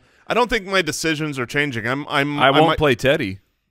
Sure, yes, that's actually one that would change. But as far as the wide receiver trifecta, you might have more output. I think it's better, obviously, to have Teddy Bridgewater than to have P.J. Walker. But the gap between them and what we saw from Week 1 says I'm going to make the same decisions as to whether or not I'm going to start these guys. And really, I think you can take a shot on all 3 wide receivers. Did Kirk Cousins do enough last week to where you want to stream him in this game? Yeah, he did for me. What about if Thielen's out? Then no. I was asking this question to Jason earlier, and Mike, I'd like to have you weigh in. Justin Jefferson, he has taken the league by storm. People worried about him being a slot wide receiver. Oh, what will he be able to do? He's just like the best vertical threat in all of football. Yeah. I mean, Chase Claypool? He's in the argument too for the rookies. Sure.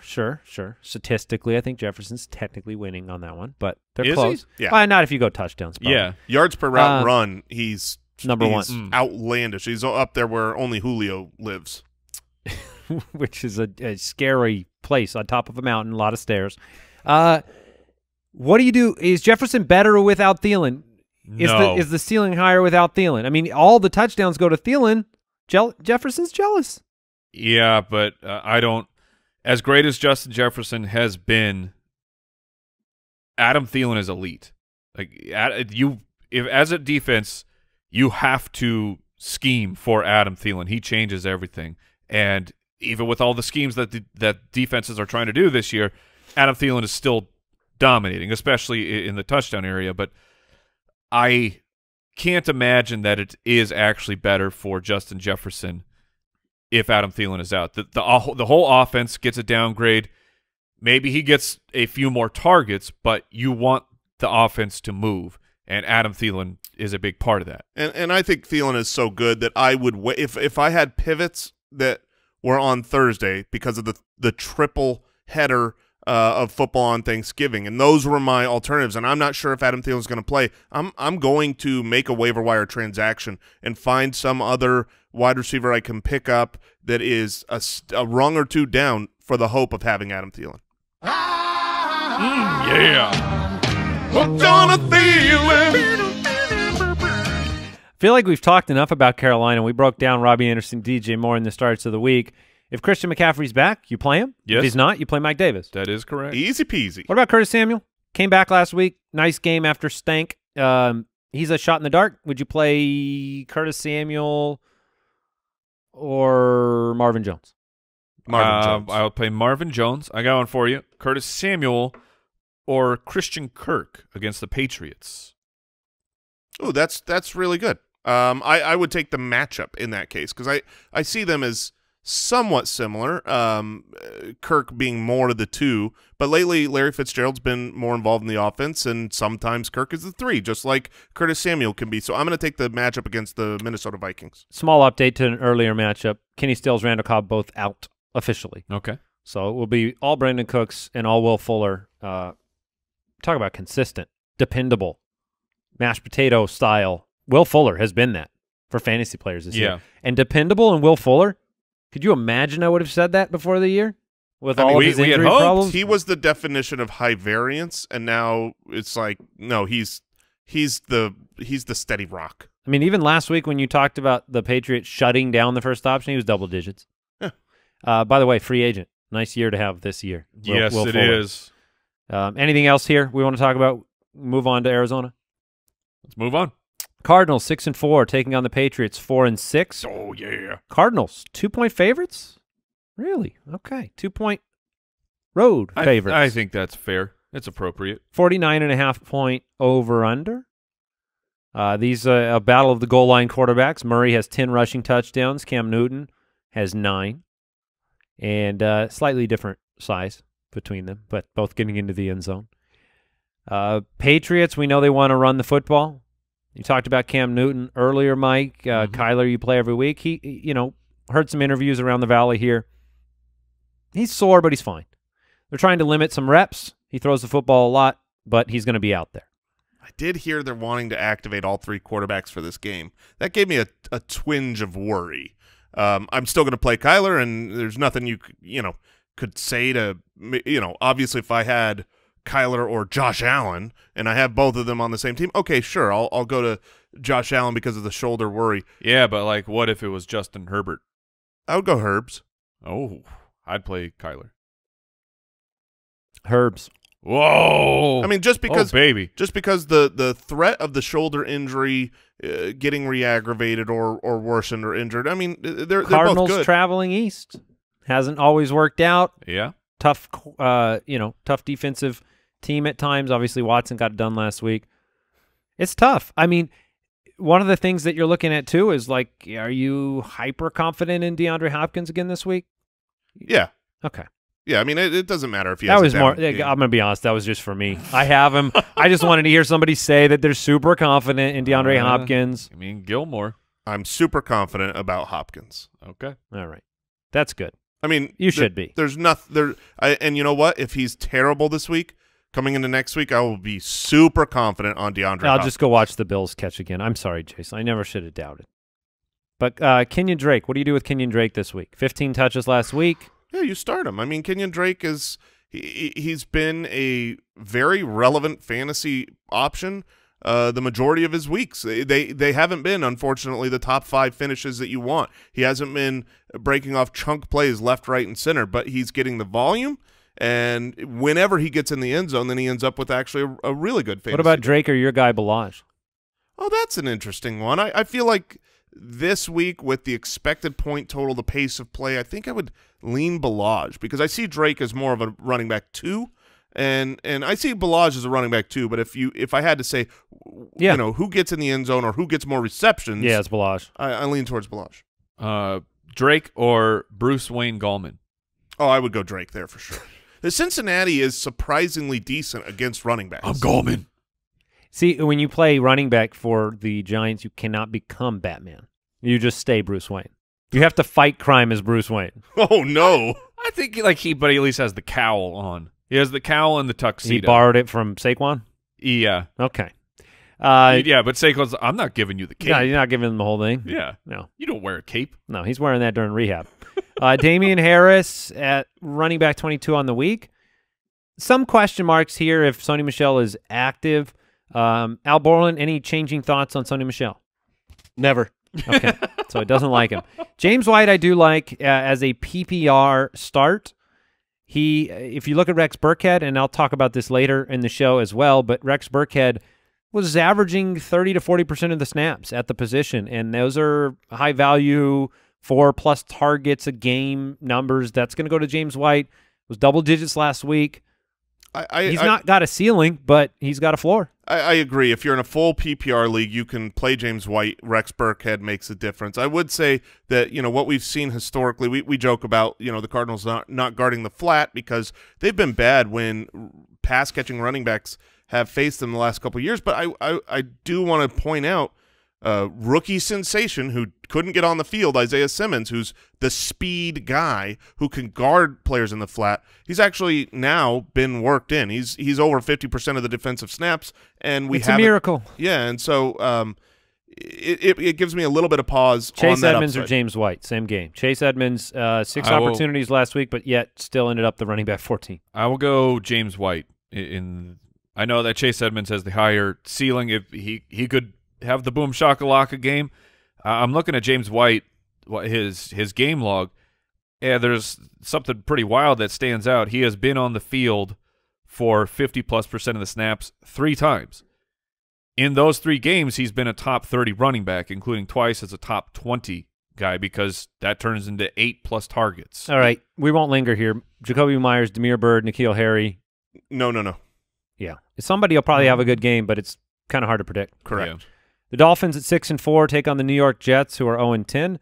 Dolphins are 7-point favorites in this one. It's a 44.5-point over/under, and this is one of the games where you look at it and you say maybe the Jets get that win. I mean, it's rare for a team to go winless. Miami last week, you've got some issues on offense. The Jets showed a little bit of life on offense.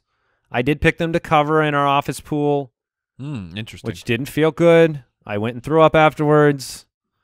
But does he get the win here? Does Adam Gase get in the win column? No, I don't think so. I think the Dolphins have been pretty well coached, and after an unexpected loss and a benching, I think the team's going to come out and play hard, and I don't see the Jets winning ever. So, well, let's go through the schedule real quick because that's an interesting exercise. Okay, so you're saying no against Miami. Next week, Vegas. Nah. Nope. Seattle. No way. Rams. No. Never. Baker Mayfield and the Possible. Cleveland Yeah, Browns. I would the say- Cleveland I would say game's possible. At home, too. Yeah. This game and the that one Cleveland looks game are like your 2 shots. There are only 6 games from Trevor Lawrence, guys. Oh man, Trevor Lawrence, please It won't demand. be- it will not be demand a Gase. trade. Gase will be gone. It won't be Adam Gase. Yeah, but I don't trust the franchise. Well, The franchise that hires Adam Gase. It wasn't like I this. guess It wasn't like there's- before they brought in Gase. We all thought he was good until he just let down. We Right. knew beforehand and was like, why would he have gotten a second job or a third or well, fifth? it wasn't just the Jets looking at him. We were terrified out here in Arizona. Oh, man. Oh. Really dodged Oh. a b-hole there. Yeah. All right. Joe Flacco, we think, will be the starter again, which is good news for the Brashad Perryman dart throw. Dude, and Denzel Mims, man. It's not just – if you're willing to take a shot on Brashad Perryman, I think you have to at least consider Denzel Mims. Mims has appeared in 4 games and has seen 7 or more targets in 3 of them. His yardage totals have continued to increase. He was 3 for 71 against the Chargers. He didn't get the touchdown like Brashad Perryman, but he can't close the deal yet. He's not closing the deal. He's getting the air Perryman yards. does all the time. He's getting the air yards and getting the deep targets just like Perryman is. But you're right. He hasn't come down with the ball on any of those really deep throws. And you want to see it. But I do believe that Mims can get it done. I get your argument, Mike. And if you ask me who's really more talented between Mims and Perryman, Mims is more talented, but he's more raw. He's a rookie. Perryman's a free agent, by the way. So, I don't know. The future could be brighter for Denzel Mims. Jason brought up Devontae Parker as his start of the week. And Frank Gore, we talked about him a little bit yesterday. He's infinite. He is all. Yeah, you could play him. He'll get 15 carries, a somewhat okay chance at a touchdown. I do want to bring that up. I want you to understand. He broke a streak of not scoring a touchdown that went back to week 3 of last year. Yeah. And he's been the starting running back for several of those games since then. So it was anomalous. You are right. He does have an opportunity there. He will get more snaps. Michael Pirine. He is absolutely a start that you can play and hope for 10 points. Well, but it's been a long time. Yeah, I mean, it's been a long time, but he wasn't getting – I mean, the previous 6 games, he didn't have a single red zone carry.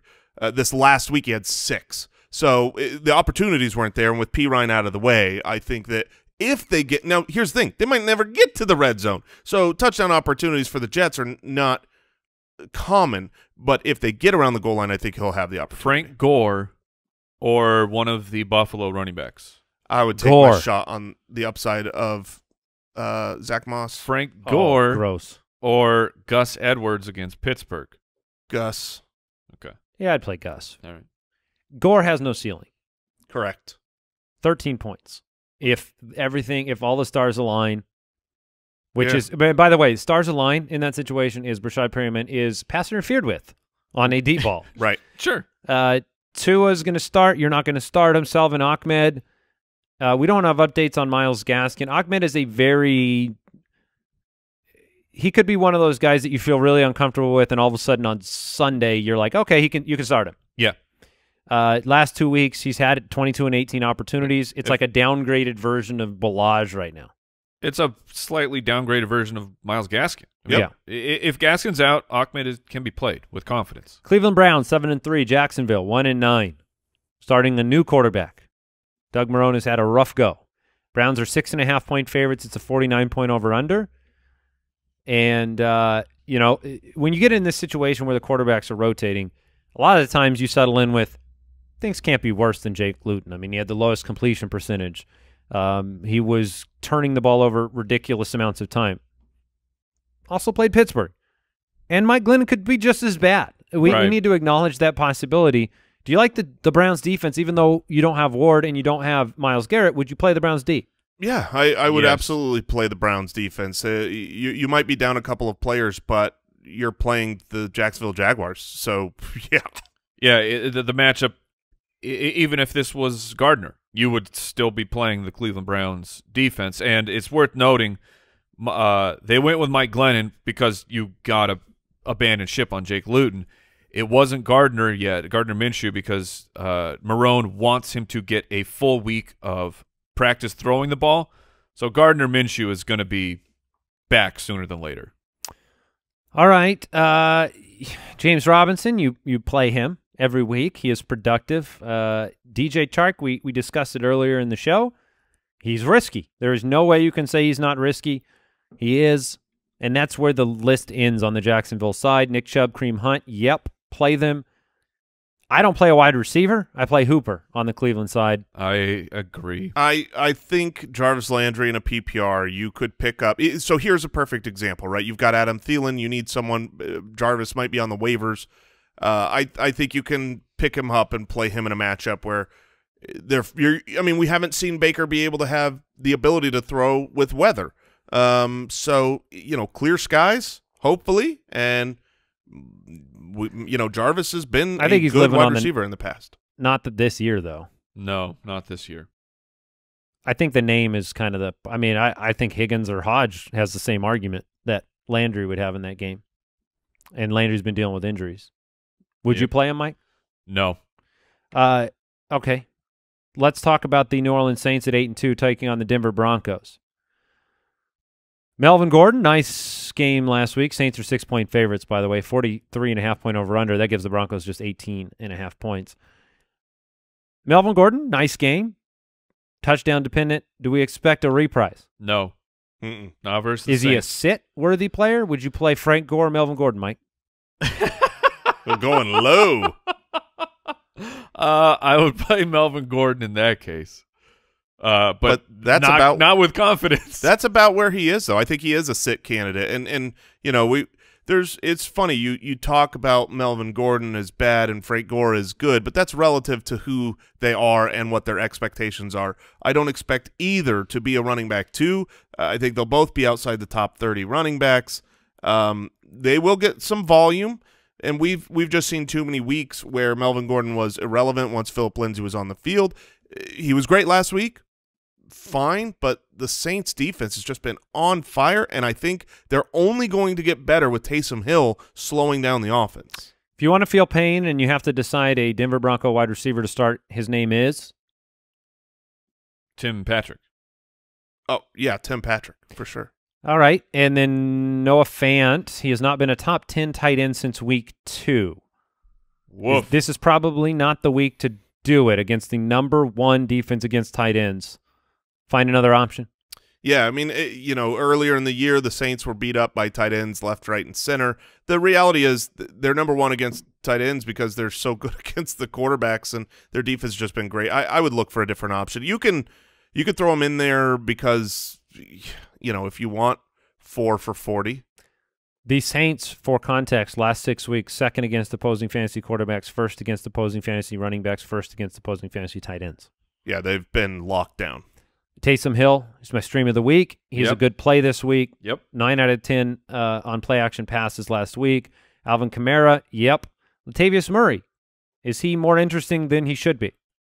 Yeah.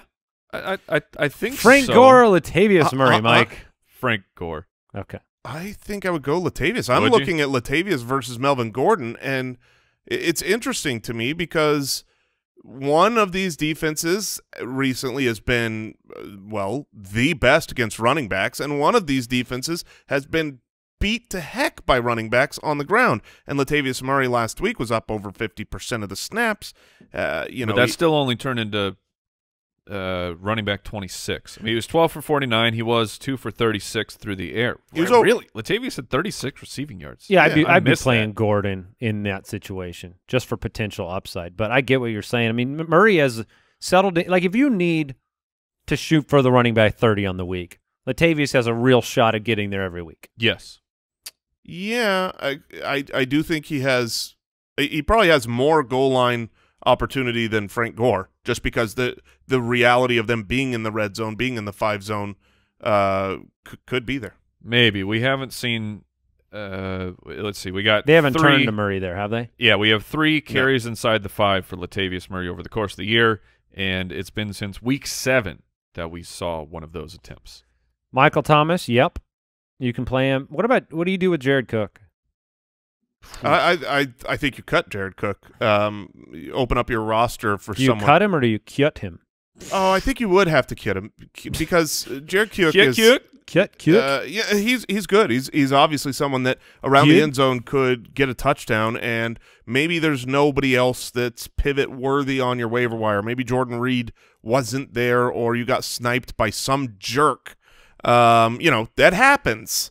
It happens. It does. Yeah. But the reality is, Boom shakalaka. I don't expect much from Jared Cook while Taysom Hill is the quarterback. 49ers at 4-6 take on the Los Angeles Rams, who sit at 7-3. Rams are 7-point favorites. It's a 45-point over/under.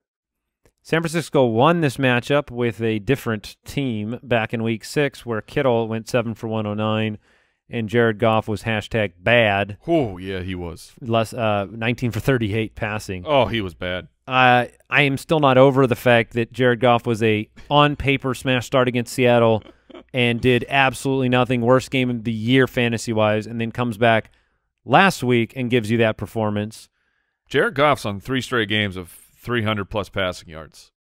Right, which includes that game where he was the worst fantasy quarterback. It hasn't turned into fantasy output because it did against Tampa Bay because he had 3 passing touchdowns. Oh, announcing!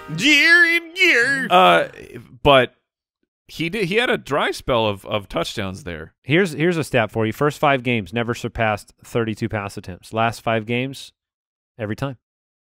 Throwing the football. Yeah. Kupp, Woods got confidence boost this past week, won you weeks. Big games from both of those guys. You saw Josh Reynolds take a step back again in that one. You can't really pick a tight end on that offense because both guys get targeted, and it's just not predictable. So I probably avoid that, and San Francisco's been good against them over the last 6 weeks. Agreed. What do you do with Goff based on all that hype there? I think you can stream him if you need to. I would rather not stream him because it's a divisional opponent. It's a different San Francisco 49ers team. They've lost a lot. They haven't been able to play the great San Francisco 49ers defense that they were the first half of the year. But if there's a game that they're going to get up for it, it's going to be the divisional opponent against the Rams. Jared Goff or Kirk Cousins against Carolina. I would go Kirk Cousins. Jared Goff or Daniel Jones. Oh, go Daniel Jones. Okay. And last one, Jared Goff or Carson Wentz versus Seattle. The matchup is so good. I was asking ironic Mike because I just did this with Goff. I played him against Seattle. I was asking Mike while we were doing our rankings. I was like, what do you do with Carson Wentz? I mean, this is a smash play, and I can't tell people to play him. I wouldn't play him myself, but at the same time, I mean, everybody throws for 300+ yards against Seattle. Just say everybody. no. Just say no to drugs. Just say no. I think it proves the point, though, that I'm not excited about Goff in this matchup.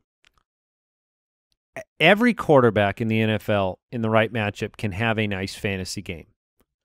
But we have to probably stop thinking of Carson Wentz in the category of will have a great fantasy game in that matchup, and it sucks. That's fair. I'm thinking about that in a lot of leagues where he's been. I'm streaming quarterbacks. I'm like, ooh, I'm going somewhere else. I'm playing Derek Carr. You know, All right. Here's it's tough in the streets on the San Francisco offensive side of the ball. Mm-hmm. They have 5 running backs that are in questionable status. Maybe Jerick McKinnon isn't, but Raheem Mostert is, and Tevin Coleman is, and Jeff Wilson is, and JaMychal Hasty went to IR. So if Mostert, McKinnon, and Coleman are all active this week, are you playing Mostert against the Rams defense? No.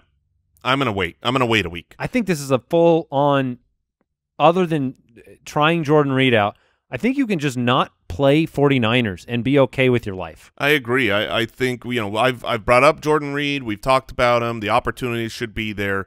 But this Rams defense has been phenomenal. I don't believe this, Nick Mullins is going to really give a lot of touchdown opportunities. I mean, this is a PPR play for 6 for 60 from Jordan Reed.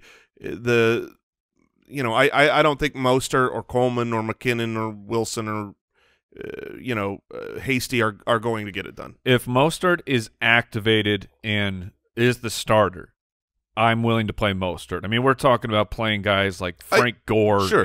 But Mostert is the only one. I was going to say, if he's active, that tier of players, Melvin Gordon, Frank Gore, all those guys down there, Latavius Murray, I'm certainly going to play Mostert over them. All right, the Kansas City Chiefs at 9-1 take on the 7-4 Tampa Bay Buccaneers. This game's interesting because of just how schizophrenic Tampa Bay seems to be. The Chiefs are 3.5-point favorites. It's not a lot. It's a 56-point over/under. It's not super complicated on the Kansas City side. You play Mahomes. You can play Clyde with maybe like running back 2 flex type of thoughts. Tyreek Hill every week. I mean, I guess it's the question becomes: is there a second wide receiver you're willing to play? Because Byron Pringle kind of took the lunch money of McCole Hardman this past week and was the more featured wide receiver. But Byron Pringle has been placed on the IR, so he is out.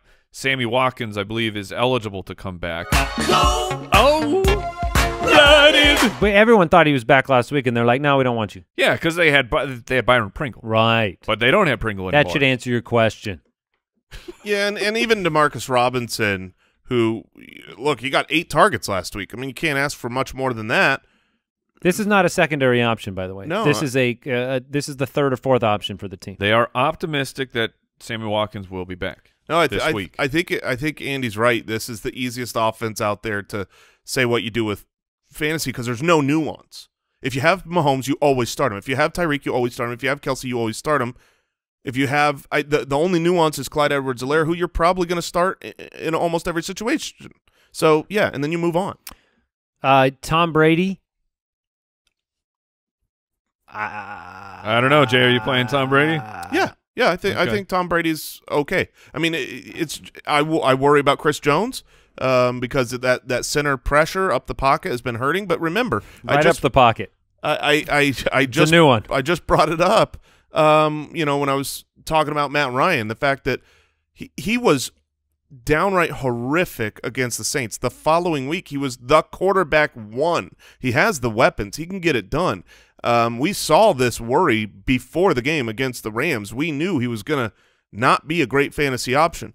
I think with the Chiefs here and a high-scoring affair, I think Tom Brady can get it done. He's fine. I'm not saying he's a must-start. I've got Brady and Josh Allen. I'm not going to start Brady. Just to reflect on your Monday thoughts on Brady and when he's bad and when he's good, this pass rush has not been good for the Chiefs. It's underperforming, Chris Jones included.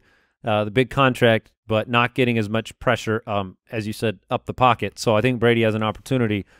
Ronald Jones is annoying. So annoying. Because, you know, I had leagues where I had him on the bench during the breakout game, and then I'm like, oh, I got to get him back in so I don't miss points. And he does nothing last week. He will have every opportunity to get it going, but if it just gets complicated in this one. And I would probably try to avoid him because you're underdogs, and we know who the nickelback is. Look at his back. It's Leonard Fournette. Even though he can't catch the ball. You know who he reminded me of this game? Ronald Jones. Ronald Jones. I mean, how frustrated are you if you're Tom Brady? When these guys are running onto the field, I have to believe that Bruce Arians grabs him by the jersey, looks him in the eye, and says, whatever you do, don't drop a pass. And then they go out there with that in their head, and they can't catch the football. Any chance that they start working Keyshawn Vaughn in? As no, they get ready for the playoffs? I don't know. I mean, so. it would make sense if you're really, really frustrated. But he's the best pass-catching running back on the team. Yeah, because you've got two other guys that are bad pass-catching backs. But I think they want the veterans in there. Well, I think they want the pass protection for Brady with the offensive line. If they bring in a rookie who also whiffs on something and Brady gets hurt, it's just not worth the risk because he can catch the ball. Sorry, Jason. To just finish the thought on Ronald Jones and echo what Andy said, this is a game you project to lose against Kansas City Chiefs. When you look at Ronald Jones and you say, okay, well, when has he been scoring? It's in the wins. It's pretty simple. He's literally scoring double the fantasy points in games they win, 14 versus 7 in the games they lose. I expect them to lose this game, so it's not a Ronald Jones game. Yeah, and just to echo your point on the pass protection, the offense isn't built to throw the ball to the running back. They want a running back they can toss it to even in an emergency, but they just need somebody to block for Tom Brady, and that's been Fournette. Evans, Godwin, Brown, put them in order in this game. Brown, Evans, Godwin. You're putting Brown 1. I just think the targets are there for Brown. He is seemingly the number 1 target. It's close. It's not like he's the one and everyone else is fodder, but he's the one. And unlike Godwin, they're both used as possession guys, but every game Antonio Brown's getting a deep shot or 2, and they haven't connected yet. But I mean, they should connect at some point. Bears at 5-5. By the way, Rob Gronkowski, you can start him. You can. It was a dud last week, but that was Tom Brady, and that was tight end. Chicago Bears 5-5 taking on the Green Bay Packers, who are 7-3. And the Packers are 8.5-point favorites in this one. It's a 45-point over-under. Is it going to be Nick Foles? Is it going to be Mitch Trubisky? I don't know. Is it going to be David Montgomery? I think that's the real question. Well, he is out of the concussion protocol. Oh, fantastic. So it is going to be David Montgomery. It is likely going to be David Montgomery. Would you play David Montgomery fresh off of the concussion protocol? Yes, 100%. Now, hold on. Okay. I know why you're answering the way you're answering, and that is you're looking across the field. And you're saying, well, the Packers, they just give up a ton of points. Yes. Yes, we've talked about this, Jason. Let me look at you in the eyes. Okay. David Montgomery doesn't take advantage of matchups. Exactly. He will have no quarterback. Yep. He doesn't take advantage of good matchups. That's right. Why are you playing him in this game? Because he's an RB2. He's always an RB. The matchup can be pretty much irrelevant. I mean, he's going to be somewhere he's going to get the volume, and he won't take advantage of the matchup in the sense that he's not going to run for 5 a carry and have this big 120-yard game and 2 touchdowns like you should have against the Packers. But it is still a weaker running opponent, which with the volume, I think he will end where he always ends. Kalen Ballage or David Montgomery. I would go Ballage because Ballage has the upside that I don't think Montgomery has. Okay. But they both, to me, Raheem Mostert, if he's active, or David Montgomery? Oh, that's a great perfect question. one. I would go David Montgomery. I would go David Montgomery. David Montgomery or, I don't know, Antonio Brown? Oh, that's actually super interesting. David Montgomery or Antonio Brown, a half-point PPR in the flex. Yeah, just hypothetically. I would probably take Antonio Brown. I would take Antonio Brown. All right, Allen Robinson. I have my fears for him in this game. Jair Alexander, a Packers defense that is stout against wide receivers, and Allen Robinson that is probably good for 6, 7, 8 receptions, but is that going to be 42 yards, no touchdown? That's the concern for me. I'm choosing Antonio Brown over Allen Robinson this week right now. I am just hesitant with the upside in this specific matchup on Sunday Night Football. I will throw out the latest reports I had seen specific to the quarterback. Nick Foles is beat up. He has the hip pointer type of injury where he's still in pain. Trubisky is ready to practice. I lean that it's going to be Mitch Trubisky back under center. Wow. I don't know what I want to happen. It is a grass is greener permanence there in Chicago where whatever quarterback's in, I'm like, boy, if they could just get that other quarterback in, maybe Allen Robinson could get to do what he wants to do. Breaking news. Well, the NFL is postponing tomorrow night's Ravens-Steelers game. That will not happen. So there are only 2 Thursday night games. We do not have the details on when it is postponed to. It's to Sunday. We do have the details. Yes. But what time of the day, Andy? Is it a morning game, afternoon? Yeah. See? Well, it does make sense to move it to Sunday, and hopefully we get a game. Okay, that's big news. Remember back at the beginning of the Megalodon? That was a long time ago. When we didn't know. I can't remember when that. We didn't know about that. No. We have a clock in the studio that helps us see how long the show has been and where we're at. It's dead. It's gone. Yeah. No, I ran out of time. No time left. So Robinson is kind of a floor play at wide receiver. Yes.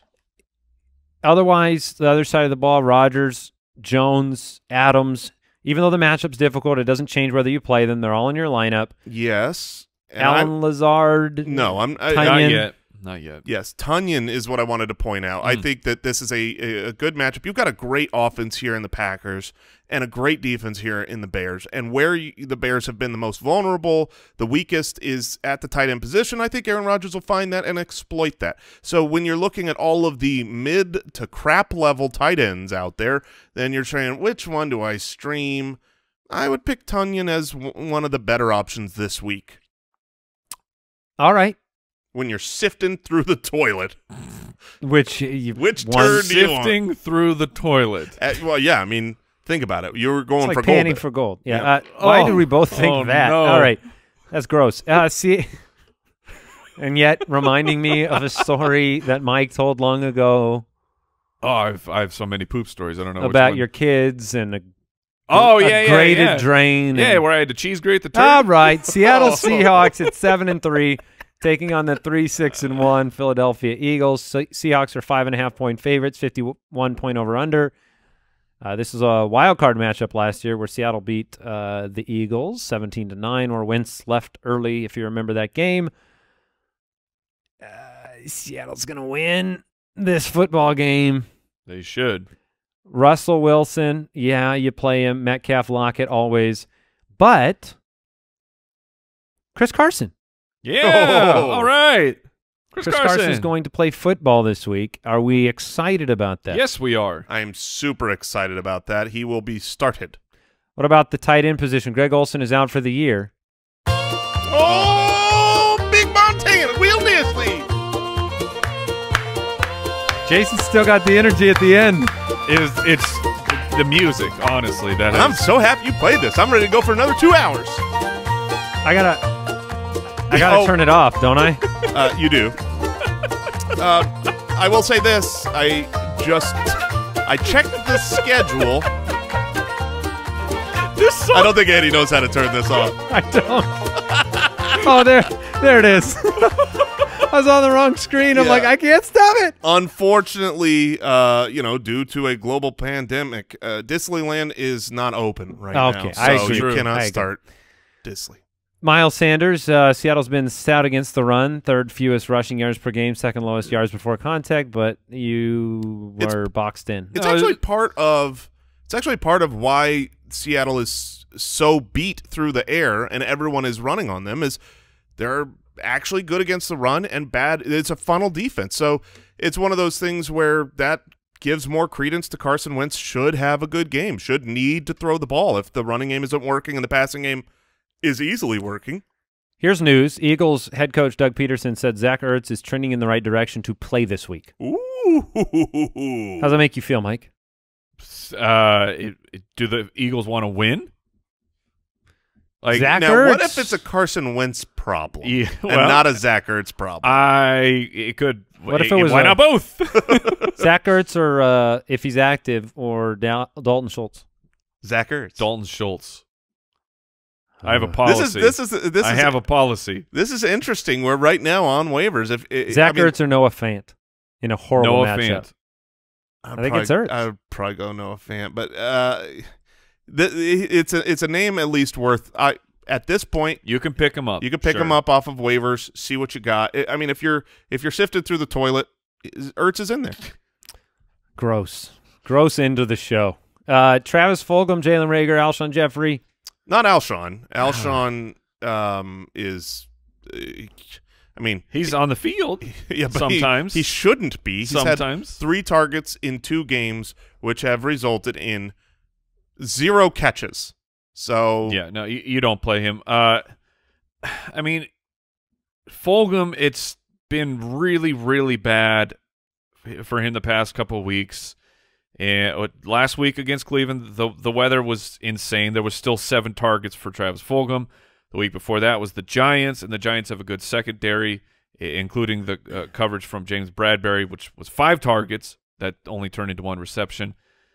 I hate to continually be the Travis Fulgham apologist over here, but I think you can play him as a wide receiver 3 with upside.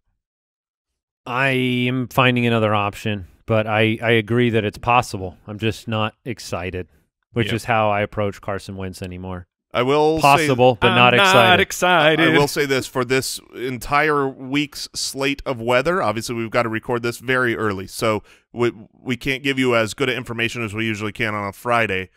But the weather appears good across the board for virtually every single game. The only one that might have bad weather is actually this one. So you check it closer to the time. But obviously, the rain didn't help Carson Wentz last week.